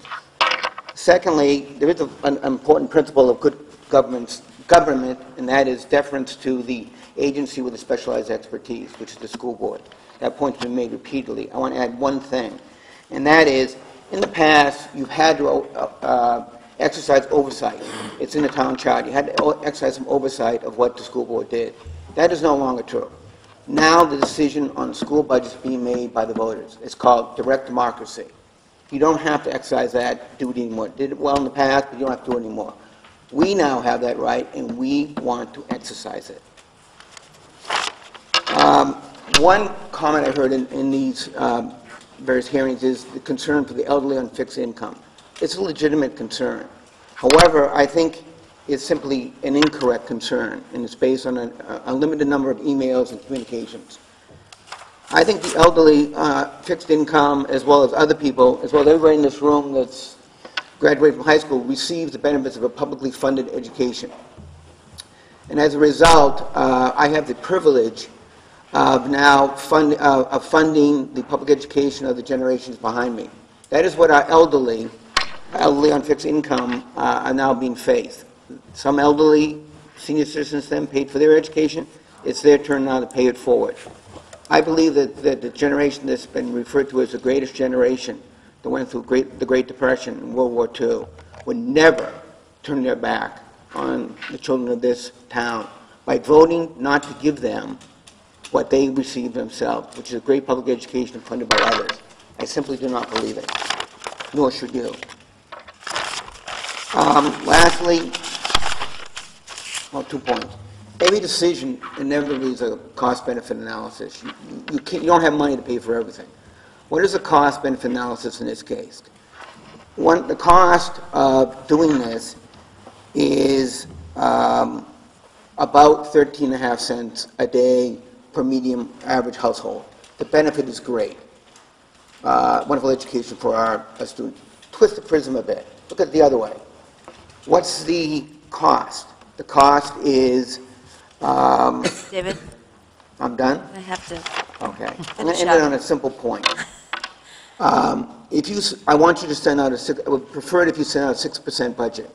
That way we'll end the divisiveness in this town once and for all. If we vote yes, you know we want to spend that kind of money. If we vote no, you know we don't. Do it the other way, we'll be here forever trying to figure out which it is. Thank you, David. 6%, so we know.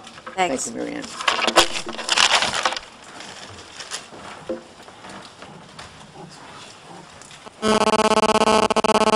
My name is Trish Brigham, and I live at 34 Rockcrest Drive. I want to thank you for your time and service to the community. I support a budget for the school which is higher than 4.6% figure, which your Finance Committee compromised on and is recommending for the Town Council approval. If you opt to send this budget to the voters, I will vote no. I'd also like to make another comment this evening related to the school and the municipal budgets. Recently, you approved a comprehensive plan for our community. I applaud your efforts and those of the Comprehensive Plan Committee for their work. The plan clearly indicates what the townspeople of Cape value: open space, parks and recreational opportunities, rural town character, and a strong school system. I'd like to propose that there be some sort of follow-up, a Plan B, if you will, or a Part B, if you will, to the plan, which engages the public in a dialogue on how we can pay for what we want. In fact, the things that we most value have negative budget implications. They all cost money, and they generate little, if no, tax revenue. This is not highly enlightening news. I think people are aware of this and understand the need for tax increases to maintain the community assets, which they have come to expect and appreciate. But maybe all are not. Thus the importance of community discussion. Every year we find ourselves in the same place, debating which tax rate is most palatable for the voters, assessing which needs simply cannot be put off for another year. Can we not consider ways to expand and diversify our revenue stream so that we can meet the goals of the comprehensive plan, get out of this conundrum, pave the roads which need repaving, support an arts commission, and properly maintain our school system? I would hope that with your leadership, we can find a way to accomplish this. Thank you. Thank you, Trish.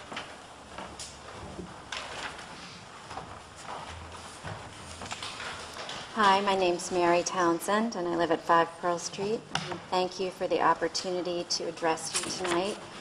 And I just want to say how inspired I was by the students tonight. I did not plan on speaking, but it has just been an honor to listen to them and their teachers speak, and it is my honor to have taken part in paying for part of their education and having my property taxes raised time and time again to fund their education. And personally, I think 6% is too low for the schools this year, given the fact that we have operated under a very stringent tax cap, a misguided tax cap, in my opinion, for the last 3 years.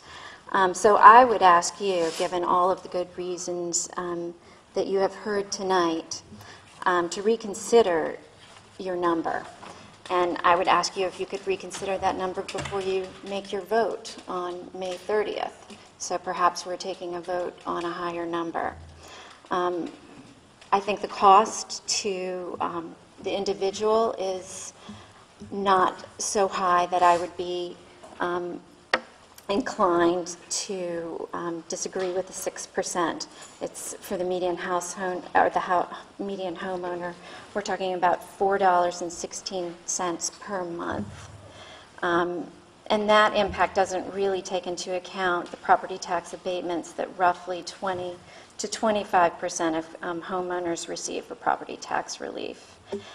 I feel like it's important that all Cape residents believe in their schools, and it's a common responsibility and a top priority.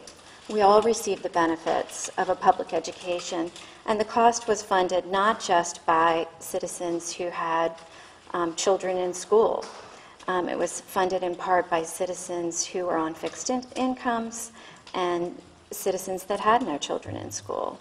It's our public duty and our civic privilege to pay back our community by providing them the same benefits that we received. Our future depends on it because the well-being of our community, as well as the value of our properties, is contingent upon preserving our public schools. And since we have few businesses in this town, and we value open space and free public parks, the burden to fund these is going to be on the homeowner, and that's a choice that we've made as a community. And so as a community, I would suggest that we come up with a solution to this, and by adequately funding our schools, we're affirming our commitment to students, teachers, and administrators, and we're providing them, at the very least, the basics and our support. And most importantly, the slight increase of $4.16 per month will provide essential funding that will equip Cape Elizabeth children with the tools necessary to thrive and excel in this increasingly global economy. So, number one, I'd ask you to reconsider your number before you vote on May 30th. And if you can't change your number, I will be voting no on June 10th because I think the budget is too low. Thank you, Mary. Thank you. And just to clarify, our next meeting is the 27th, where we will be voting on the budget in order to comply with the town council. Sometime, that's right, the town charter, I'm sorry. Because the state law is inconsistent with the charter, sometime on or after May 31st, we will be voting on the school budget. So I just wanted to, and we have not decided that day yet. We have some scheduling complications, but for the next vote, which will be on the municipal budget, will be the 27th. Thank you. Hi, I'm Dana Greer from 4 Dean Way. I'm going to keep this really simple because I was not intending to speak tonight. But I got up because I was impressed with so many of the students that got up and spoke this evening. And I truly hope that my 6th and 3rd graders have that same skill set when it comes time for their turn to speak in front of some of you maybe, and hopefully some new council members as well. I have to say, I went to the school board meeting where they voted on that 6% increase, and I was not happy at all. I think that 6% increase basically represents mandated benefit increases and increasing energy costs. I think that Superintendent Hawkins, the school board, and you as well, everybody has made a great effort on behalf of our schools, but I don't think that 6% gains us anything. I think it maintains for yet another year of what we currently have. And that's why I really feel strongly that a 4.6% increase represents cuts that we will be feeling for years and years to come. I won't support it. To me, and please don't, economic times are tough. My husband's self-employed. We feel it in my household. But a 6% increase means to me one less takeout pizza a month. My family is willing to forego that, and we'll make sure it's when we buy in South Portland, not when we buy here in Cape. I would encourage you to be as brave as these students were that spoke here tonight. I constantly hear at work, I work in healthcare, that change is good. Change your minds and let us vote on the 6% increase that the school board supported. Thank you. Thank you.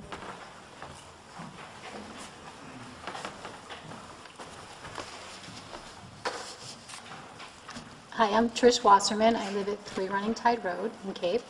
And first, thank you, all of you, for all that you do for our town, for all of us. And please know that whether or not we agree or disagree, I highly respect your thoughts, and I appreciate your time and effort in listening to all of us. I'm here tonight because I truly believe that funding our schools at a low level is going to further erode and quite seriously even delete basic services that we all call upon our school administrators and our teachers to provide our students.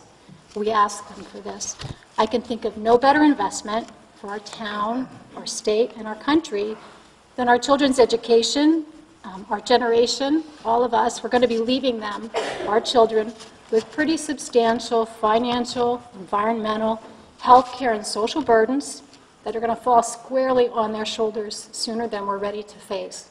The problems we've created or allowed to evolve on our watch are local, national, and global, and I really believe it's our responsibility and within our means to provide our kids from Cape, from all households, from $100,000 homes to $1 million homes, across the spectrum, with great tools so that they can solve the problems we haven't been able to. And I think that the public education provides all of our citizens' children, whether they're wealthy or not so wealthy, with those means, much like our parents provided us and they themselves were provided. Now, for all those facing financial struggles in town, I'm all for tax relief for those who need it. And I think you especially are particularly poised to help us find ways, creative ways, that we can allow people who've lived here for many decades to stay here and be part of our rich community and enrich our lives and our kids' lives. I think for those who are on fixed incomes, we need to look at creative financing that allows them to remain here as well. Can we expand our homestead exemptions? Can we freeze real estate taxes for individuals when they hit a certain benchmark age and are retired and on fixed incomes? I think we need to look at creative financial solutions, and I think you are all perfectly poised and well gifted to be able to do that, and I look to you to do that with our help. But the bottom line for me, living here and looking around in Cape, at my neighbors who I love dearly, who are from all walks of life, retired, wealthy, not so wealthy, for our farming community, for all of those here, I still see a tremendous number of us who can truly afford to fully fund our schools. We all need to make choices, and I really believe that our generation, having benefited from perhaps the highest quality public education, means of living in a beautiful community, having great health care, and being able to preserve our natural treasures and towns, now need to take the time and pass that baton on to our kids. We have to use our purchasing power, our energies, and our efforts for our schools, because we are placing our children in a far more precarious position than the generation before did for us. It's our time. We need to pony up, and a large segment of us in town truly can do it if we make the right choices. And we can do it in a way that protects those among us who we truly value, who aren't able to. So please, please, consider fully funding our schools. Thanks. Trish.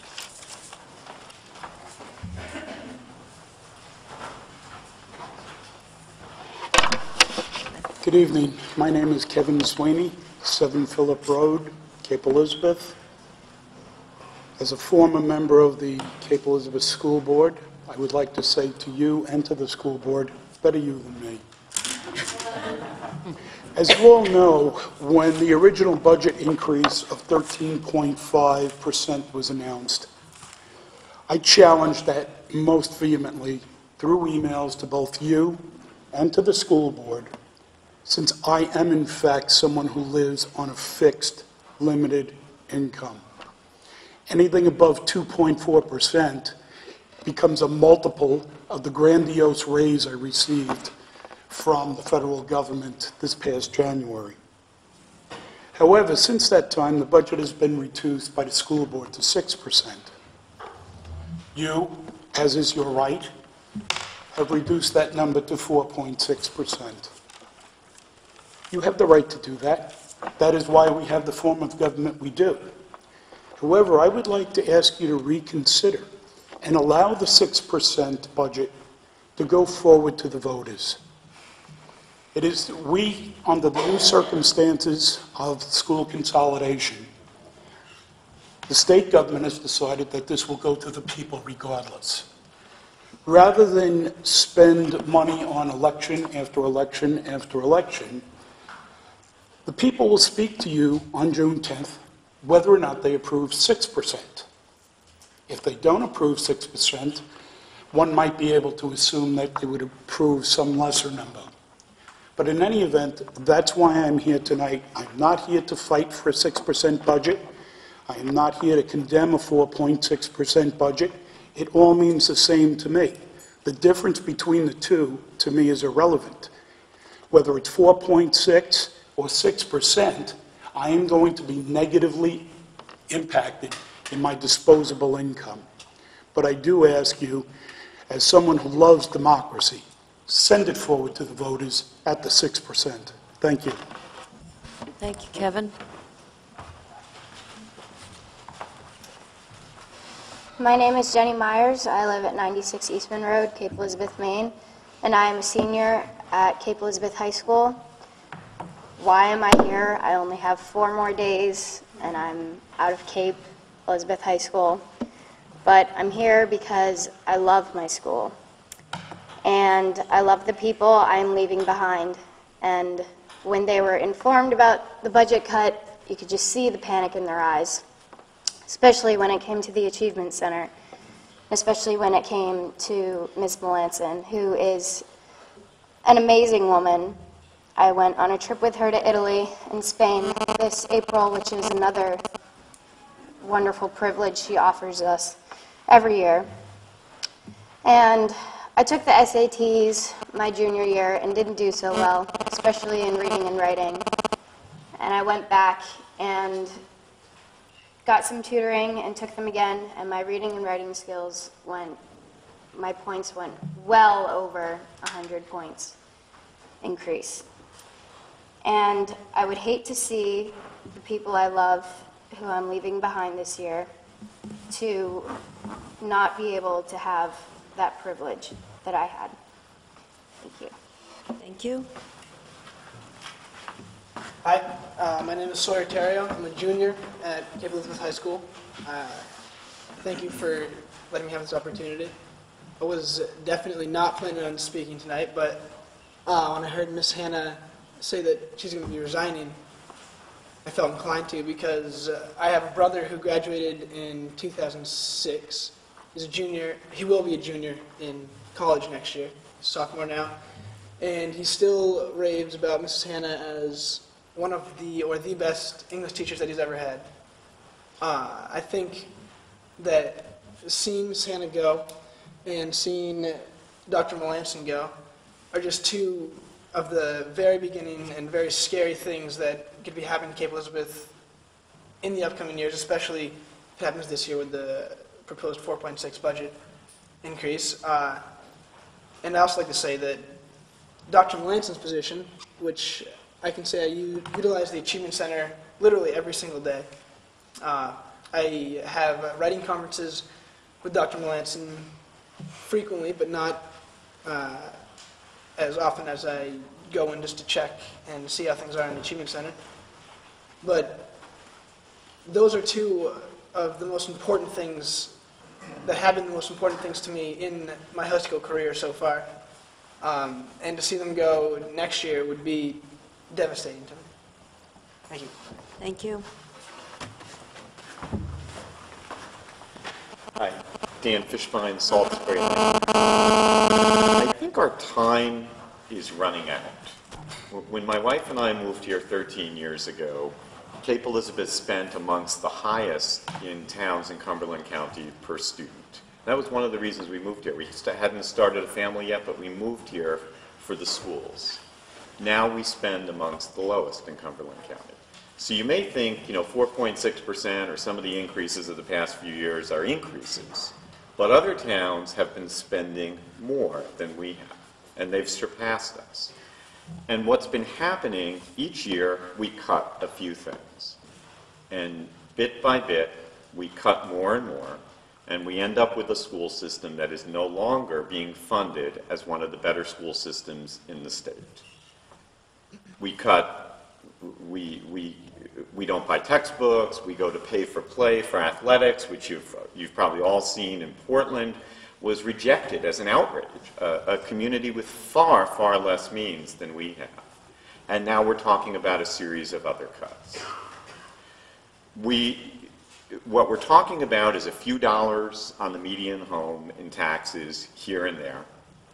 But the median home price in Cape Elizabeth is $75,000 to $100,000 higher than the average home in other communities in Cumberland County.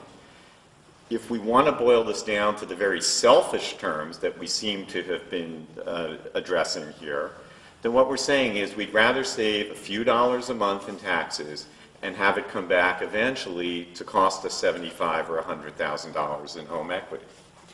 We're living on the tail of past investments. The teachers haven't left so far, although tonight you heard that that has started. The families that chose to live here because they valued educations and had potentially excellent students haven't moved away or haven't stopped moving here so far.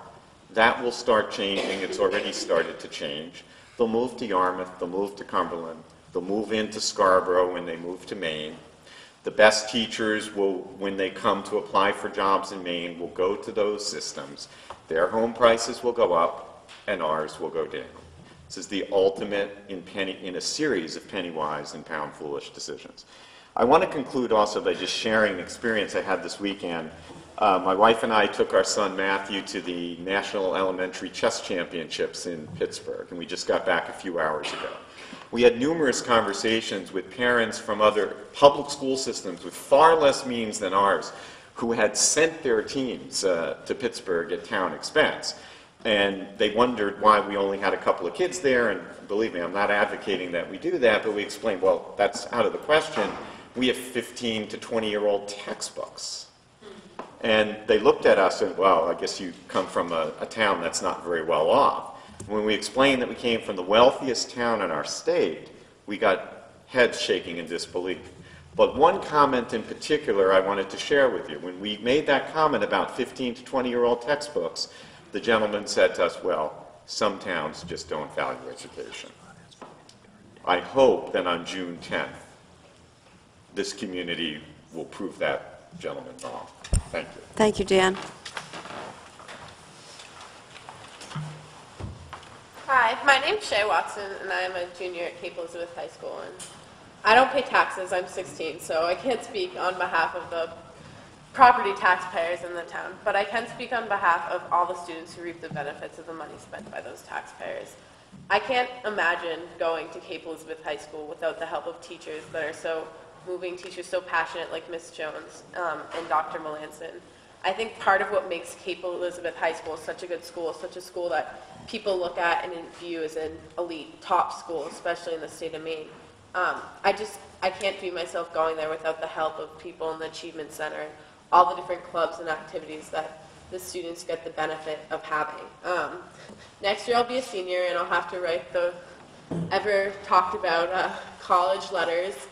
And yeah, I'm nervous. I'm going to be applying to college, who isn't, but I think that having positions like Dr. Melanson's in the Achievement Center help everyone. If you could see the look on panics in people's faces when they walk into that room, it's amazing how much happier they look when they walk out.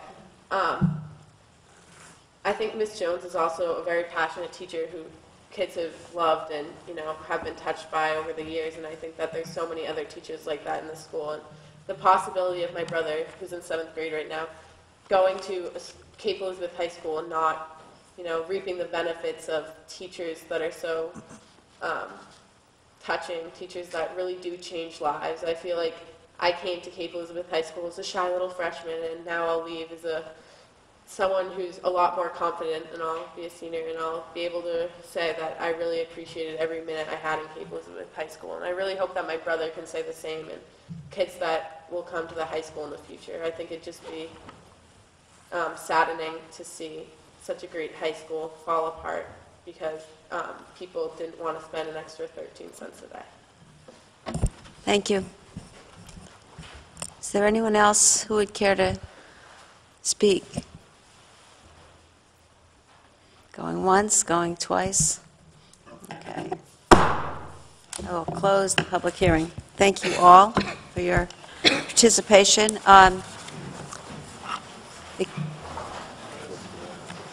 We will go, I'll wait, I'll give this a minute to clear the room. Use the latest one? Use the latest one? I think we will take a 1-minute recess.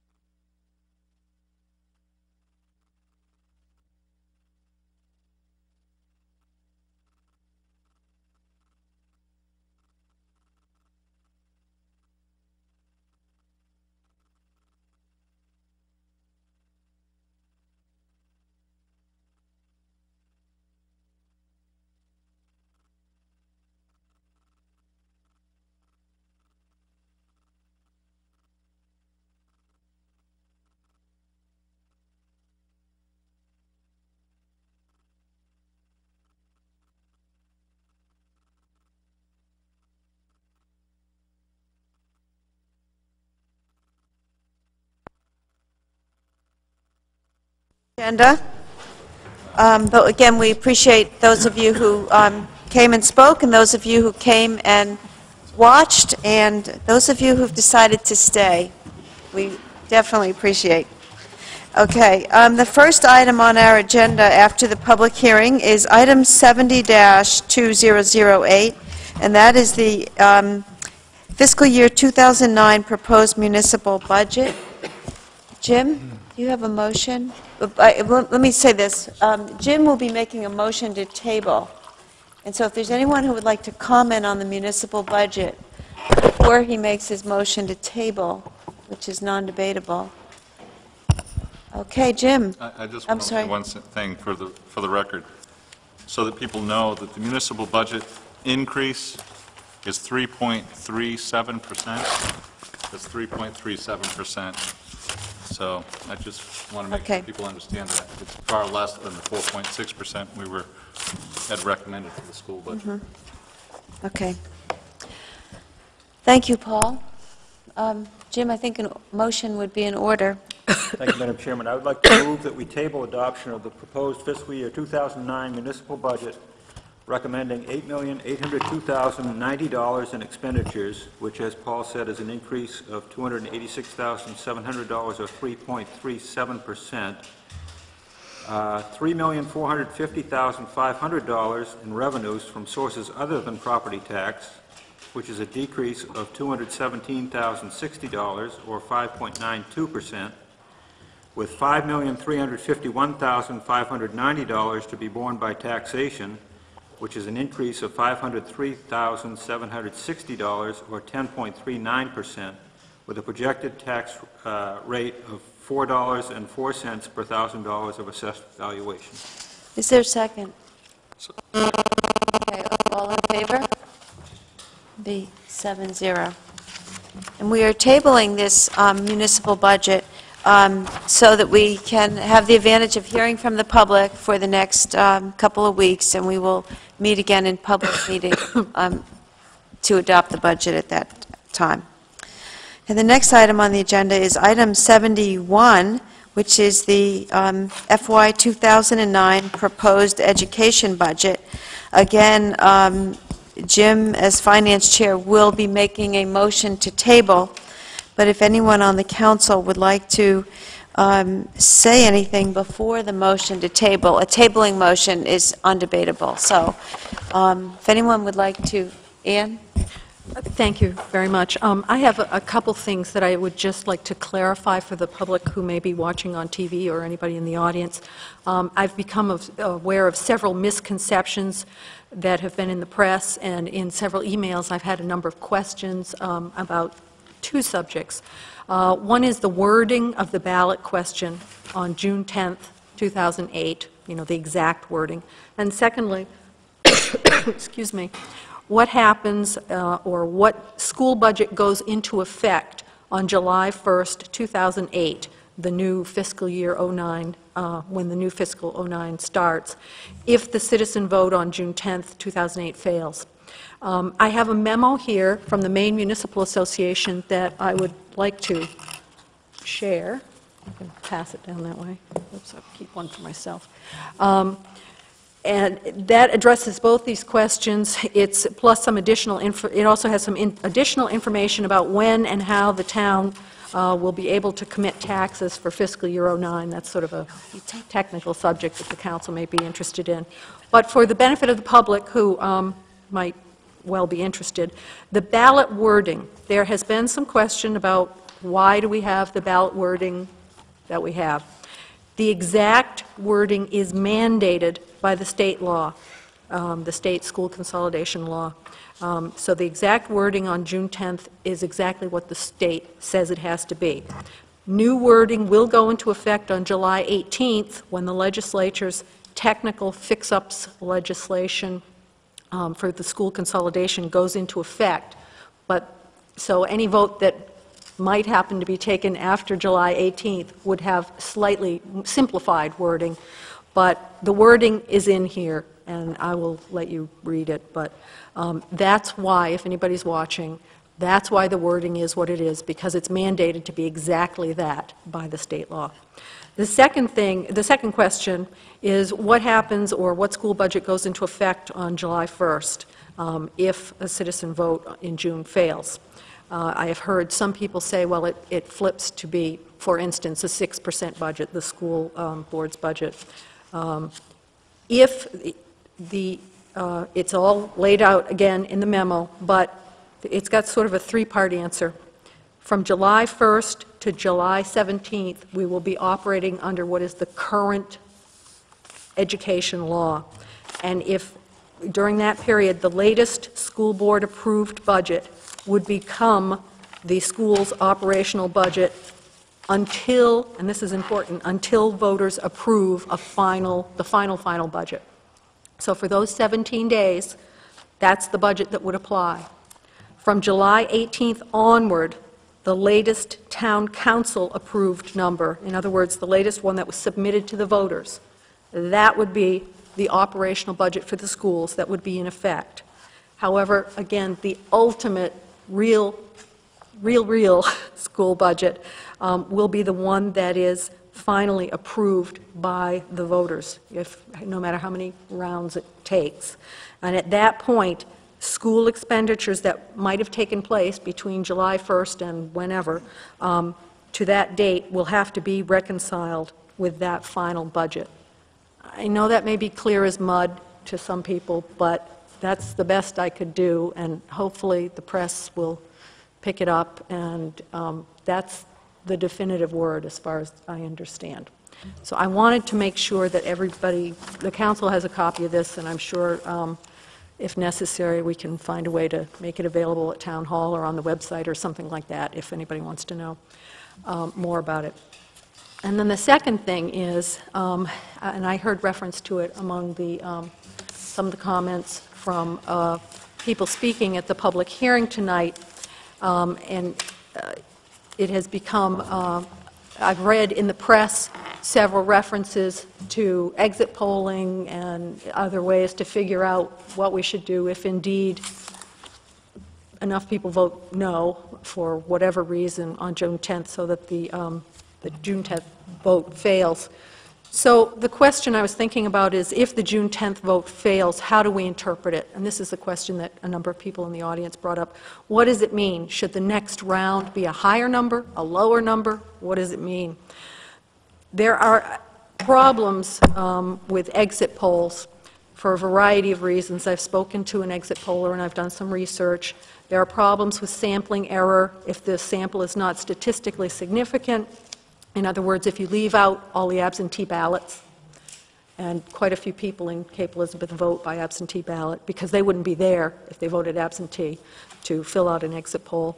The way exit polls work is you're supposed to sample every nth number, every 10th voter that comes through the polls. You cannot allow self-selection by the respondent. In other words, if people just go up to a table and say, I'll fill out your exit poll, that's not statistically valid because they're self-selecting. You really are supposed to reject the first 9 and only pick the 10th or whatever. So there are sampling errors. Wording of questions can influence results. There's non-response bias. In other words, people refuse to be interviewed. That skews the sample and the results. It's a particular problem, according to the literature, for younger pollsters or interviewers. They get lower response rates. There are problems with response bias. People sabotage the poll by giving a false answer. One reason is social pressure. They don't want to give an unpopular answer to a pollster. There's a variety of problems. I could go on with that, but it all boils down to the fact that I have some concerns about exit polling, not because of I know Mr. Jordan is one who has volunteered to do it, and my kids both had Mr. Jordan. He's an awesome teacher. I have no problems with him or the students who might be doing it, but they're not trained pollsters. And I think if we want to get information, we want to have accurate information, the school board and the town council. So I was trying to think, how else could we get information that would give us good direction, higher number, lower number, if the June vote fails, as I think it might well, because I hear a lot of people say they want to vote no because it's too low. I've heard from a lot of people who've said, vote no because it's too high. I think of the 2,100 people in town who voted for Tabor, which would have been much lower than this. And if they vote no, and the people who think it's too low a number vote no, we're going to end up with a no vote. So how do we get that information?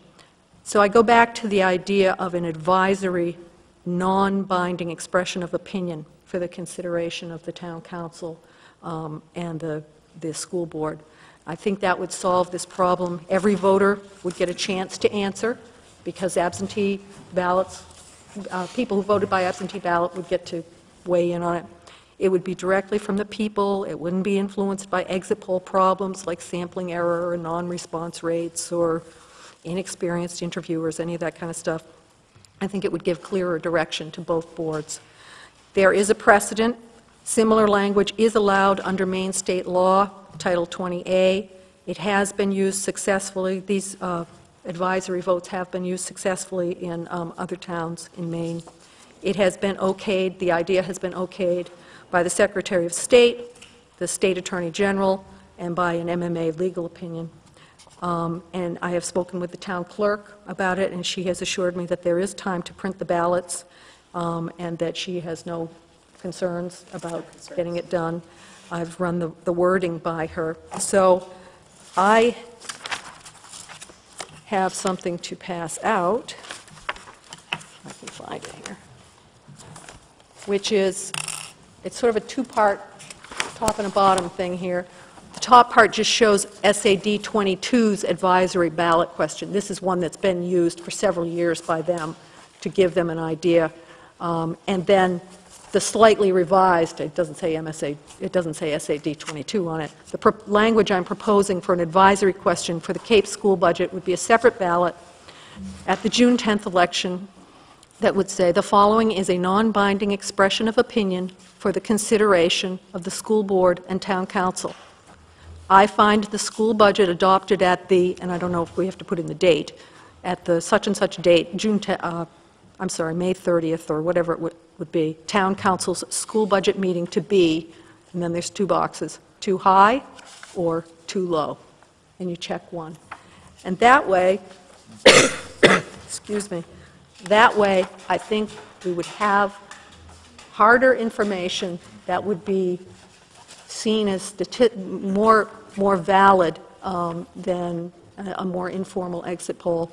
And therefore, I would move that we have such a non-binding advisory question for the June 10th, 2008 election. Is there a second? I'll second the motion. Discussion? I think it's a great idea.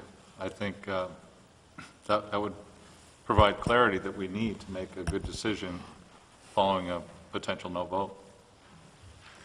Would this be on the same page as the question itself, or a separate piece of paper, or?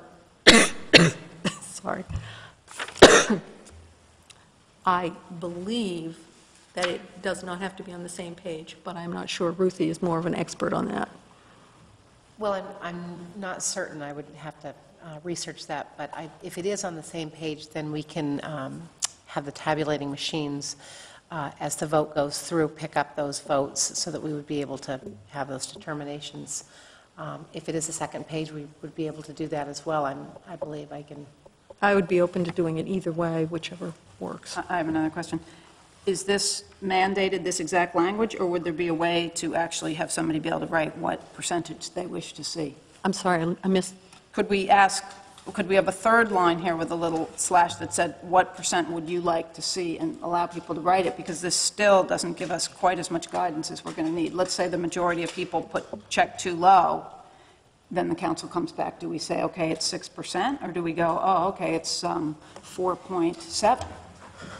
I think if we have a fill in the blank, we're going to run into problems of, we could get, 100 different percentage answers. I think it would be, I'm looking for directional input. And since this is the language that's in the statute and has been vetted as okay by the state, I would want to make sure I personally am more comfortable with it being used like this, to follow this language. Cynthia? Well, thanks to you, Marianne, I am now an expert on our rules about putting things on the agenda. And I guess I have some concern that I had done some research on this, and had I known that we were going to be deciding on the issue of an advisory ballot tonight, I think I would have brought the research with me or would have considered it prior to tonight's meeting, but I didn't know that. And so I'm just wondering if it's appropriate for us to take an item not on the agenda for a vote. I think it was an issue that the public brought up tonight. It's perfectly appropriate to table it till the 27th if that's the pleasure of the council. And I would well. just ask that please don't anybody make a motion to table, because that will cut it off discussion. I mean, until we make sure that everybody's had a chance to say their piece. But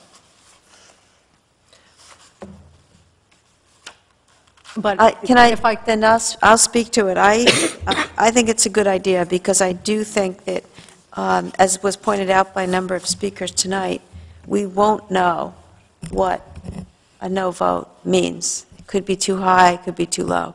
I don't like making up some additional language, because I think that gets really dicey and people call into question our motives. I am much more comfortable going with language that has been, that is in the statute and has been used by other SADs. So, Ruthie may want, I personally, I guess, would like to see that Ruthie's made some more inquiries into this, and that we're satisfied, because this is the first I've seen of it also, that this is the appropriate language that's in the statute. And I think if we do it on the 27th, that's timely for... My only concern is I'm not sure about printing the ballots. That was my question. You see what I mean? And why would that be a problem? Because I'm not sure there's time to print the ballots. The absentee ballots are required to be available to the public 7 days prior to the election. Looking at the 31st. We may not even have a vote 7 days prior to the election. The state law says we have to vote sometime within the 10 days. So, absentee ballots are required to be available 7 days.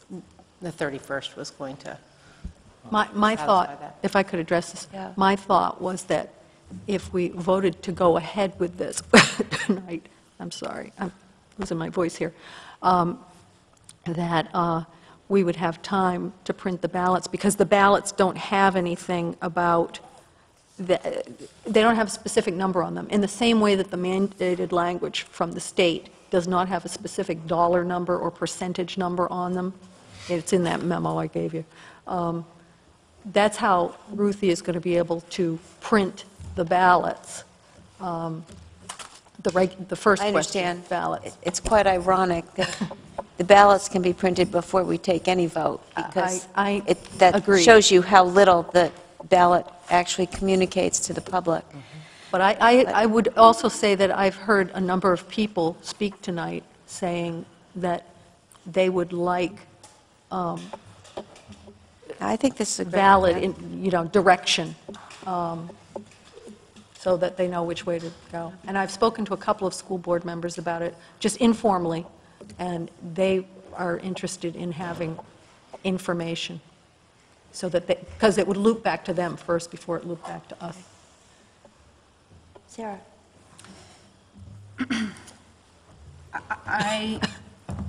I think if we're putting forth, if we persist in putting forth a 4.6% budget, which I think we shouldn't on many grounds, which I won't bore you with, because everyone here that spoke tonight, most particularly the students and that incredible teacher, have already addressed it better than I could ever do.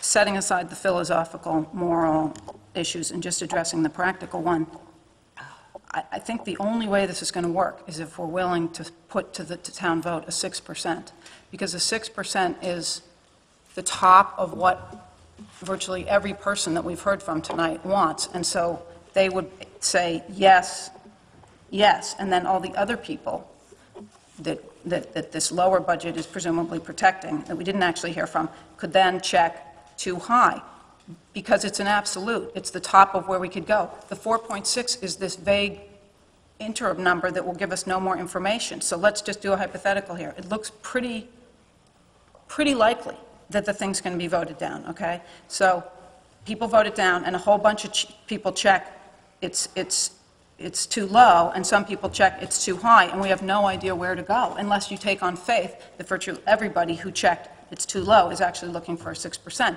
which would then be incumbent upon us to then put forth a 6% vote, thereby necessitating a whole nother $3,000 vote. So what I'm saying is this makes no pragmatic sense to set forth a 4.6 and be able to only ask this question with no more specifics. It's going to give us no more guidance unless you're willing to commit, okay, if more people check too low, we will go to 6%. Do you understand what I'm saying? We could have 10 votes before we get where we're trying to go. If I could respond, it seems to me that any number we picked, if it gets voted down, you're going to have to go one way or the other, march your way up or march your way down. And you are assuming, for a variety of reasons that we all know, that it would be voted down because most people would want it to be higher, would want 4.6 to be higher. And I would posit that the 2,100 people in town who voted for Tabor might be voting, if they vote no for this, would be voting no because they wanted the number to be lower. And so I think the legislature put together this law and had a place for the legislative body of a town, which is us, the council, to have a role in the process. And the way the process worked was that the school budget goes to the local school board, comes through with their recommendation to us, then the legislative body, which for our town is the town council, has a role in sending whatever number they come up with to the public, and then the public decides. So I think it is our role. I disagree with the people who said that we should just skip over the legislative body of the town. You're not addressing my point. My point is there's not an arbitrary number on the high end. There's a very clear number because it's what the school board gave us. So people aren't saying, oh, we just want it higher in some degree, just like the people might say we want it lower. Every person we heard from tonight said we want to vote on the 6%. We want 6%. That's not arbitrary. They didn't pick that out of a hat. That's what the school board and the school administration put forth to us after months and months and months. And I would remind you that was a 4-3 vote. Just because they checked, just because the people check it's too low, it's not like they want an arbitrary amount higher. They want 6%. Sarah, can I suggest that if we were to put out 6% to the voters, we wouldn't need this question?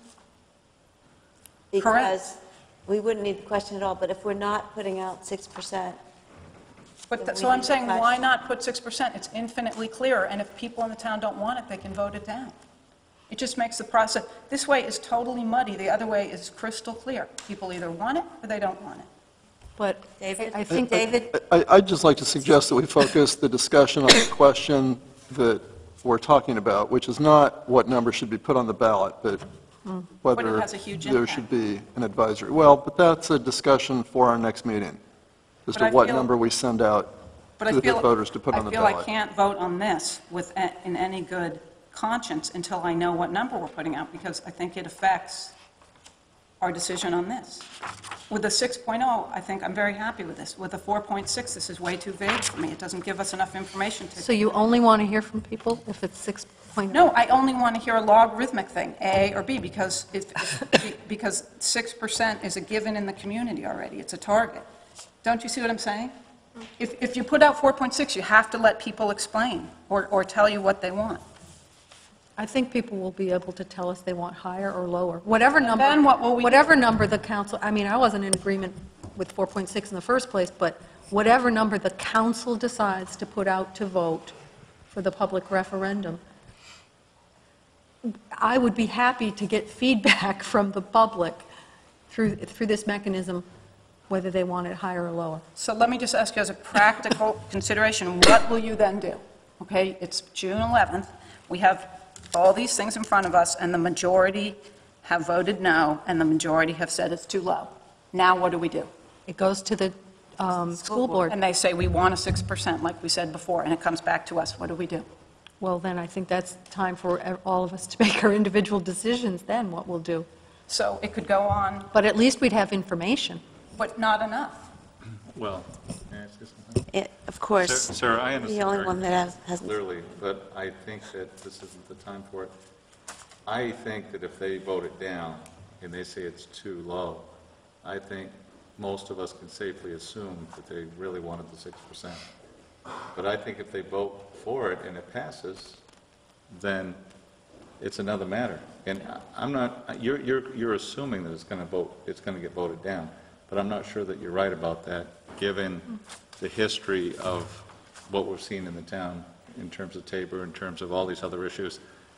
And we had a very vocal group here tonight, and they made great arguments, but I don't think they spoke to the entire town. They spoke to the school community. But I'm not assuming it's going to be turned down, but I'm saying, what if? We won't know where to go with that. If we put the 6% and it was voted down, we would know where to go with that. I understand what you're saying, but that's assuming that it'll get voted down. If it gets passed, then we don't have a problem. But what if it doesn't? Well, then we have to revisit it. Then we'll have to have Sarah, I think we're making Okay, the I'm same done. points now. I do think it's relevant to the discussion. Yes, Cynthia? Well, I want to thank Ann very much for putting together this, or having Jeff Herman put together this memo.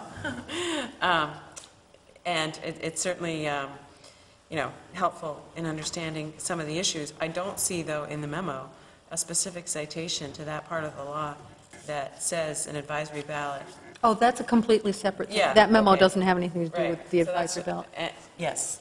There is I know, because I did this research, like I said, and had I known that we were going to be talking about it tonight, I would have brought it, but I don't have it. And so I'm just wondering, do you have a... I have, hang on. And I guess it just... in I my have view- an email chain that you're including, this is probably what you're remembering, but it has quotations from the Attorney General's office. The one that I got and sent to you? Yes, this is Okay. like an email chain from, there's like 8 people in this row, but it kept getting forwarded, but the... Okay, I will look at it. Can I just finish my thought? Oh, I'm sorry, I thought that's... But before, so I'm thinking that a little bit more time would be helpful, but I just want to confirm what I think I heard, and that is that if we put off and table, I'm not making a motion to table, I'm simply positing this hypothetical, if we table the one issue of whether or not we want to have an advisory ballot, we could decide that issue on the 27th, and there would, in your opinion, or would not be time to have the ballots ready for prior to June 10th? I could set up a hand count for those ballots. They would not be pre-programmed to read through the tabulating machines with the other state and candidate the referendum and the candidate ballots. It would be a separate hand count. For the election poll workers, it's possible to do. It would just be, they'd be photocopied ballots as opposed to pre-printed and pre-programmed. So it'd be more work and more time on your part. It would be less And more money. convenient. It will cost Correct. more. We'll have to pay people. Isn't the state pay for the first? Yeah. No. I'm sorry. I shouldn't have laughed. It's one of those Okay, unfunded thanks. Sorry, mandates. Ann, I didn't mean to cut you off, but I just No, wanted, I had a no. question to Ruby. and I thought you wanted were to get it looking for that information, and I do have, I didn't make copies of it because I didn't have time, and I didn't think people would care. Could you But read it if you have it? I can read it to you. It says, this is from David Logren, Special Assistant to the Attorney General. I have spoken with the attorney who works on education issues, and she says that there is nothing in Title 20A that would preclude a town from including an advisory question on a school budget ballot. That's the AG's office.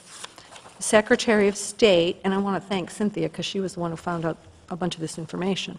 The Deputy Secretary of State, Julie Flynn, said, "We don't think there's anything prohibiting an advisory ballot for a state issue." The legislature, and then the legislature talked about doing this with term limits referendum, and the AG said nothing prohibits it. But MMA and/or DOE would be the ones to interpret this for a school municipal election. So Secretary of State didn't have any concerns. And then MMA, back at the beginning, the initial question was an opinion from MMA that it would be okay, but then Jim forwarded it to Cynthia, who checked with the Secretary of State's office and the AG's office. So I think everybody, I don't know if I sent the final thank you email to everybody, but I can forward it to everybody if you want to see it all again. But I would urge that we just do this now, because... We've had a motion. Yeah. And it's been seconded. And unless there's further debate, David, there is... Are we voting on the specific wording or the concept, which I would be determined by...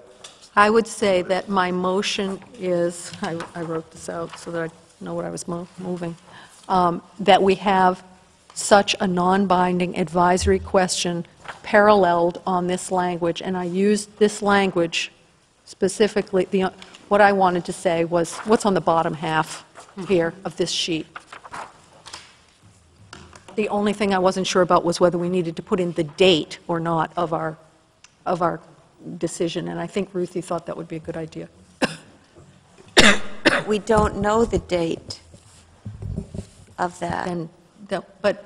But the date has to be on the regular ballot, so That's I think... correct. You will but know whatever, the date at some point, and when you do, we'll... Hopefully we'll know the have date it later valid. tonight, but... Yes, if we know it later tonight. But the state language does not require a date.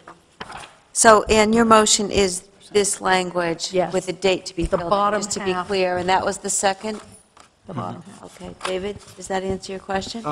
Yeah, so two other questions. One is, will it be on the same page? Will it be on the lower half of the same ballot question that's asking yes or no? I would prefer that it be on the same page rather than a separate page, because I think it'll be less confusing if we can do that. And the other question is, if people vote yes or no, and then they see another question down below, do you think it's too high or too low? I'm afraid that a lot of people may vote, yes, I approve the budget, and then they'll go down to too high or too low, and they'll check one. Yes, I approve it, but I think it's too high. Or yes, I approve it, but I think it's too low. I think people will do that. However, if the What I would like, if possible, is for us to add something after the yes or no that says, if you voted no on the above question, then answer the following. I would not agree with that. I don't think that, I think that a budget is often a compromise. And I think there may be many people who go in, and I don't know what the number will be. We haven't set a number yet, but I think there will be a number of people who will go in and say, for whatever reason, that this is the number. I'm satisfied that it's got the vote of the council, and I'm going to do it. But I'm holding my nose to do it. I personally think it's a little too high, or I think it's a little too low. And I think by saying you have to vote no, otherwise you're disenfranchised on your opinion, is going to encourage people to vote no, and we're going to have a series of advisory ballots through the summer. I mean, I think we're going to ask people their opinion. Everybody should get asked their opinion. Just as if we were doing an exit poll, we wouldn't discount the opinions of those who voted one way or another. I can accept that reasoning. Thank you. I think it's a risk. We'll see people go to the site, Okay. they'll vote yes, and then they'll say too high or too low, but I guess that's... Cynthia, then Sarah. Well, I guess I have this uneasy feeling that I haven't had enough time to think about it, and there's too many unknowns, and so I think I'm generally supportive of an advisory ballot, but I feel that since it wasn't something that was on the agenda for our consideration for tonight's meeting, and we haven't had, I just want some more time to think about the concept, so I am going to move to table. Can I? Okay, that's non-debatable. Is there a second? There is no second, so we'll go back to the discussion. Sarah? Two questions. Number one, when are we going to set this magical number? And number two, would this council be adverse to a much more informal exit polling? I don't even want to call that an informal student temperature taking, to ask people as they came out, what was your number? Just so we have some idea where to go. Does anyone want to respond to Sarah's on questions? setting the number, I'm not sure yet if we know which date we're setting the number on. I know we're going to vote on the 27th, I thought, but Is that the day we set it? So we discuss, set, and vote on that night? We have settled on voting on everything but the school budget on the 27th, and later this evening, we were going to try and work through the inconsistencies in the state law and our town charter and decide what level of comfort we needed on the whole 10-day thing. We're going to do that later tonight. could we move the question, perhaps? Okay, move the question. All in favor Of moving the question, or the vote? of moving the question? One, What are we two, of moving the question. Oh. Of voting. We're voting to vote. Voting whether or not to vote. 1, 2, 3, 4, 5, 6, 7. Everybody Zero. wants- Everyone everybody wants wants to to vote. Okay. All in favor Of my motion. of the motion to have proposed language for an advisory question on the ballot? And that would be 1, 2, 3, 4, 5, 6, 7. 0. Thank you. Democracy looks painful. And some wise person said it was like what, making sausages, or don't ever look at it, so. Here we go. Okay, is there any further discussion on the education budget before Jim makes a motion to table that budget to the 27th? On the education budget, Yes, we're on item 71. I do have one comment. Okay, Paul? I think, I sat here and listened to some really bright kids and some adults speak about the budget, and I wrote down some terms that we used, and I just want to make some clarification. First of all, we're not, the council votes for an overall budget. I think people need to understand that. We don't set the details in the budget. The school board and the superintendent's office decides what gets added, what gets cut, what gets changed. The council does not do that. That's number one. Secondly, we all value education. It was stated numerous times that somehow we don't value education because we didn't vote for the full budget. It's not true. Thirdly, I don't think the schools are falling apart. And because if the council chooses not to increase the budget for the full amount that the school board requested, doesn't mean that we don't care about the schools. It just means we have to balance the needs of the taxpayers and the other expenditure needs that we have in town with the revenues that we have available. So with this current proposed budget, which we have not decided on ultimately, we already are talking about a 5.4% tax increase. 5.4% tax increase. That's if we go with a 3.3% town budget and a 4.6% school budget. I don't know if that's going to be the ultimate outcome, but I just wanted to clarify that so people understand where we're coming from. Okay, thank you, Paul. Ann? I had something very brief, and I just wanted to say the issue tonight, despite what some people seem to believe about cuts, what Paul was saying, cuts, the issue tonight is not whether we're cutting the budget. The issue tonight, and then when we vote on the budget, is how much more do we spend? I think everybody on this board wants to an increase. It ranges. Reasonable people can disagree about how much of an increase, but that's what the difference is. It is not about cutting back on the budget. Everybody on this group wants to spend, well, not wants, but it will, I'm sure, be voting to spend more. It's just how much more. So.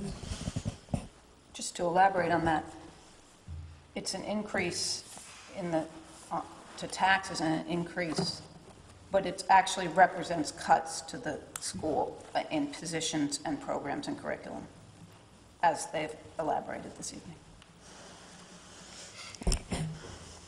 I just wanted to add a few things, a few facts.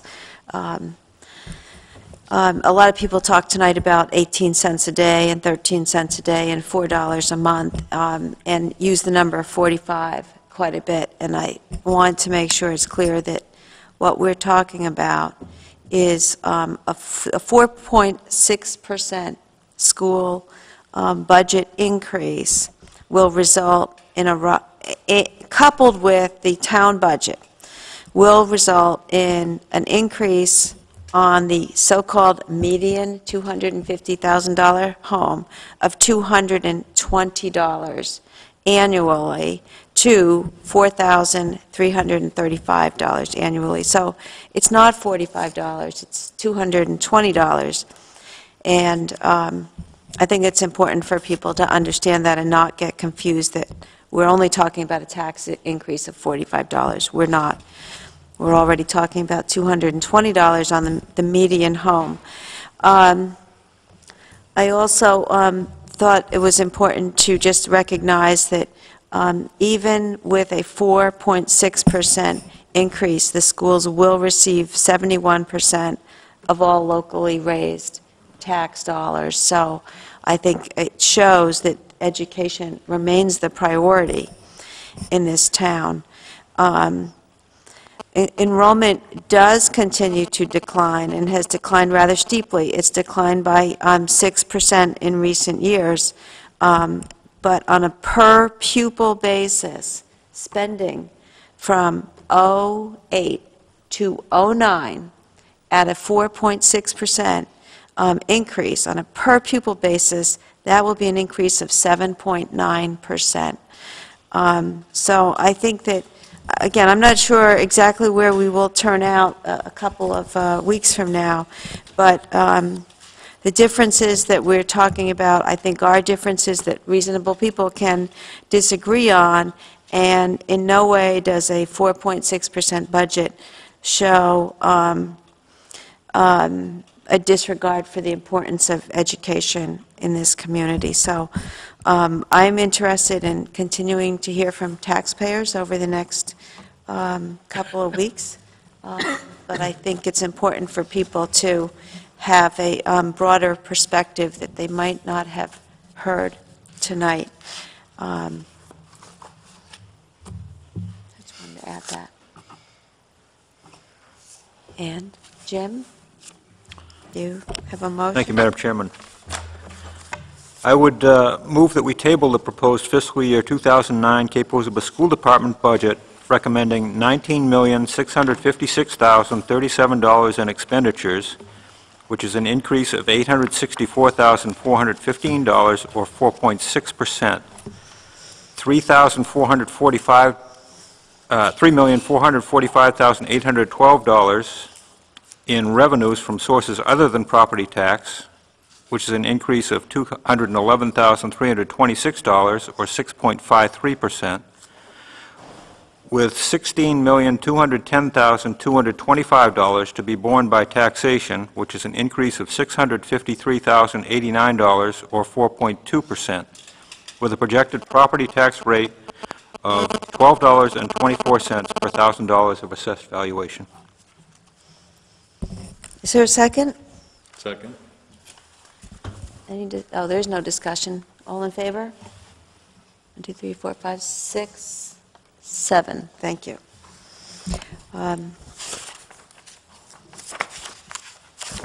The next item is the Community Services Budget, item 73. Jim? Excuse me, B 72. Item number 72. You don't, Jim, you don't need to read the whole thing. You can. Yeah, this would be item number 72, though, I believe. I'm sorry. Cumberland County I skipped one. Thank you. Item number 72, the Cumberland County Budget Assessment. And you can dispense with the reading of these. Okay. I would recommend that we table the 2008 Cumberland County Assessment budget. 2009, excuse me. Second. All in favor? It would be 7-0. Item 73, the Community Services Budget. I would move that we table the proposed fiscal year 2009 Community Services budget. Second. All in favor? 7-0. And item 74. I would move that we table the proposed fiscal year 2009 homestead exemption budget. Second. All in favor? Be 7-0. Okay. I would like to move that we treat items number 75-2008 through number 81-2008 en bloc. All in, okay, all in favor? 7-0.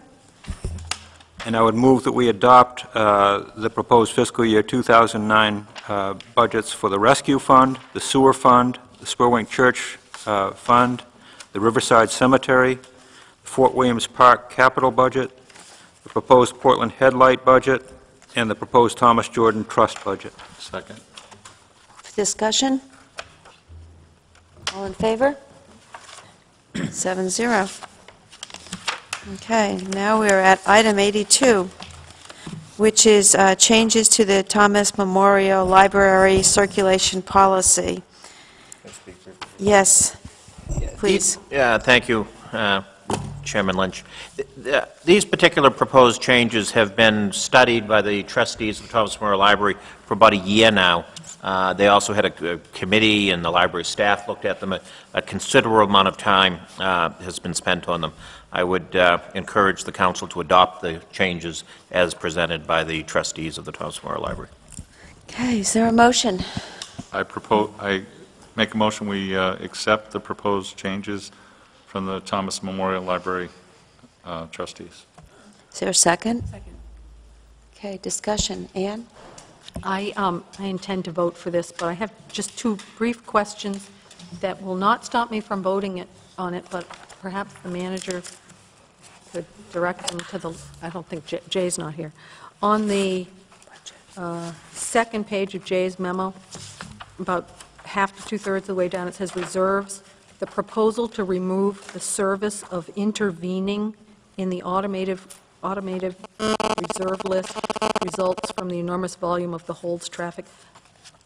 I don't even know what that means, and I just appreciate an after-the-fact explanation of that. I will ask him for that. And then on the next page, which is the text, the marked-up text, in the under the section called residents, the second paragraph says non-residents will pay a non-refundable annual membership fee equal to the current per capita cost per resident as set by the town council.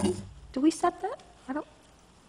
No. I don't remember that we set that. No, but it ties in. You don't set it, but you simply take the library budget and you divide it by the town residents. Oh, that's by the number of okay. residents. Now I understand. You indirectly set it. I was thinking we Yeah. passed it somehow. Okay, thank you. That explains it. Okay. Those were my only questions. Further discussion? Seeing none, all in favor? It would be 7-0. Ruthie?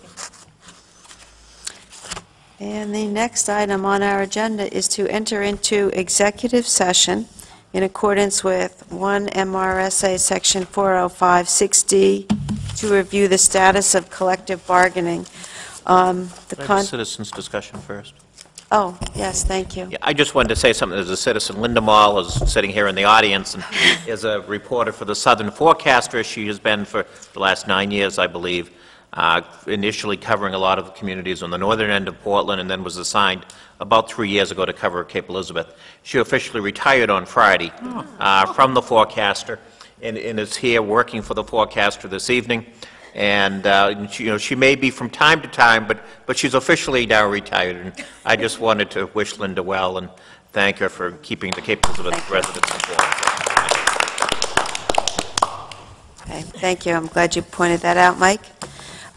Returning to our agenda, item 83 is to enter into executive session in accordance with 1 MRSA Section 4056D to review the collective bargaining agreements.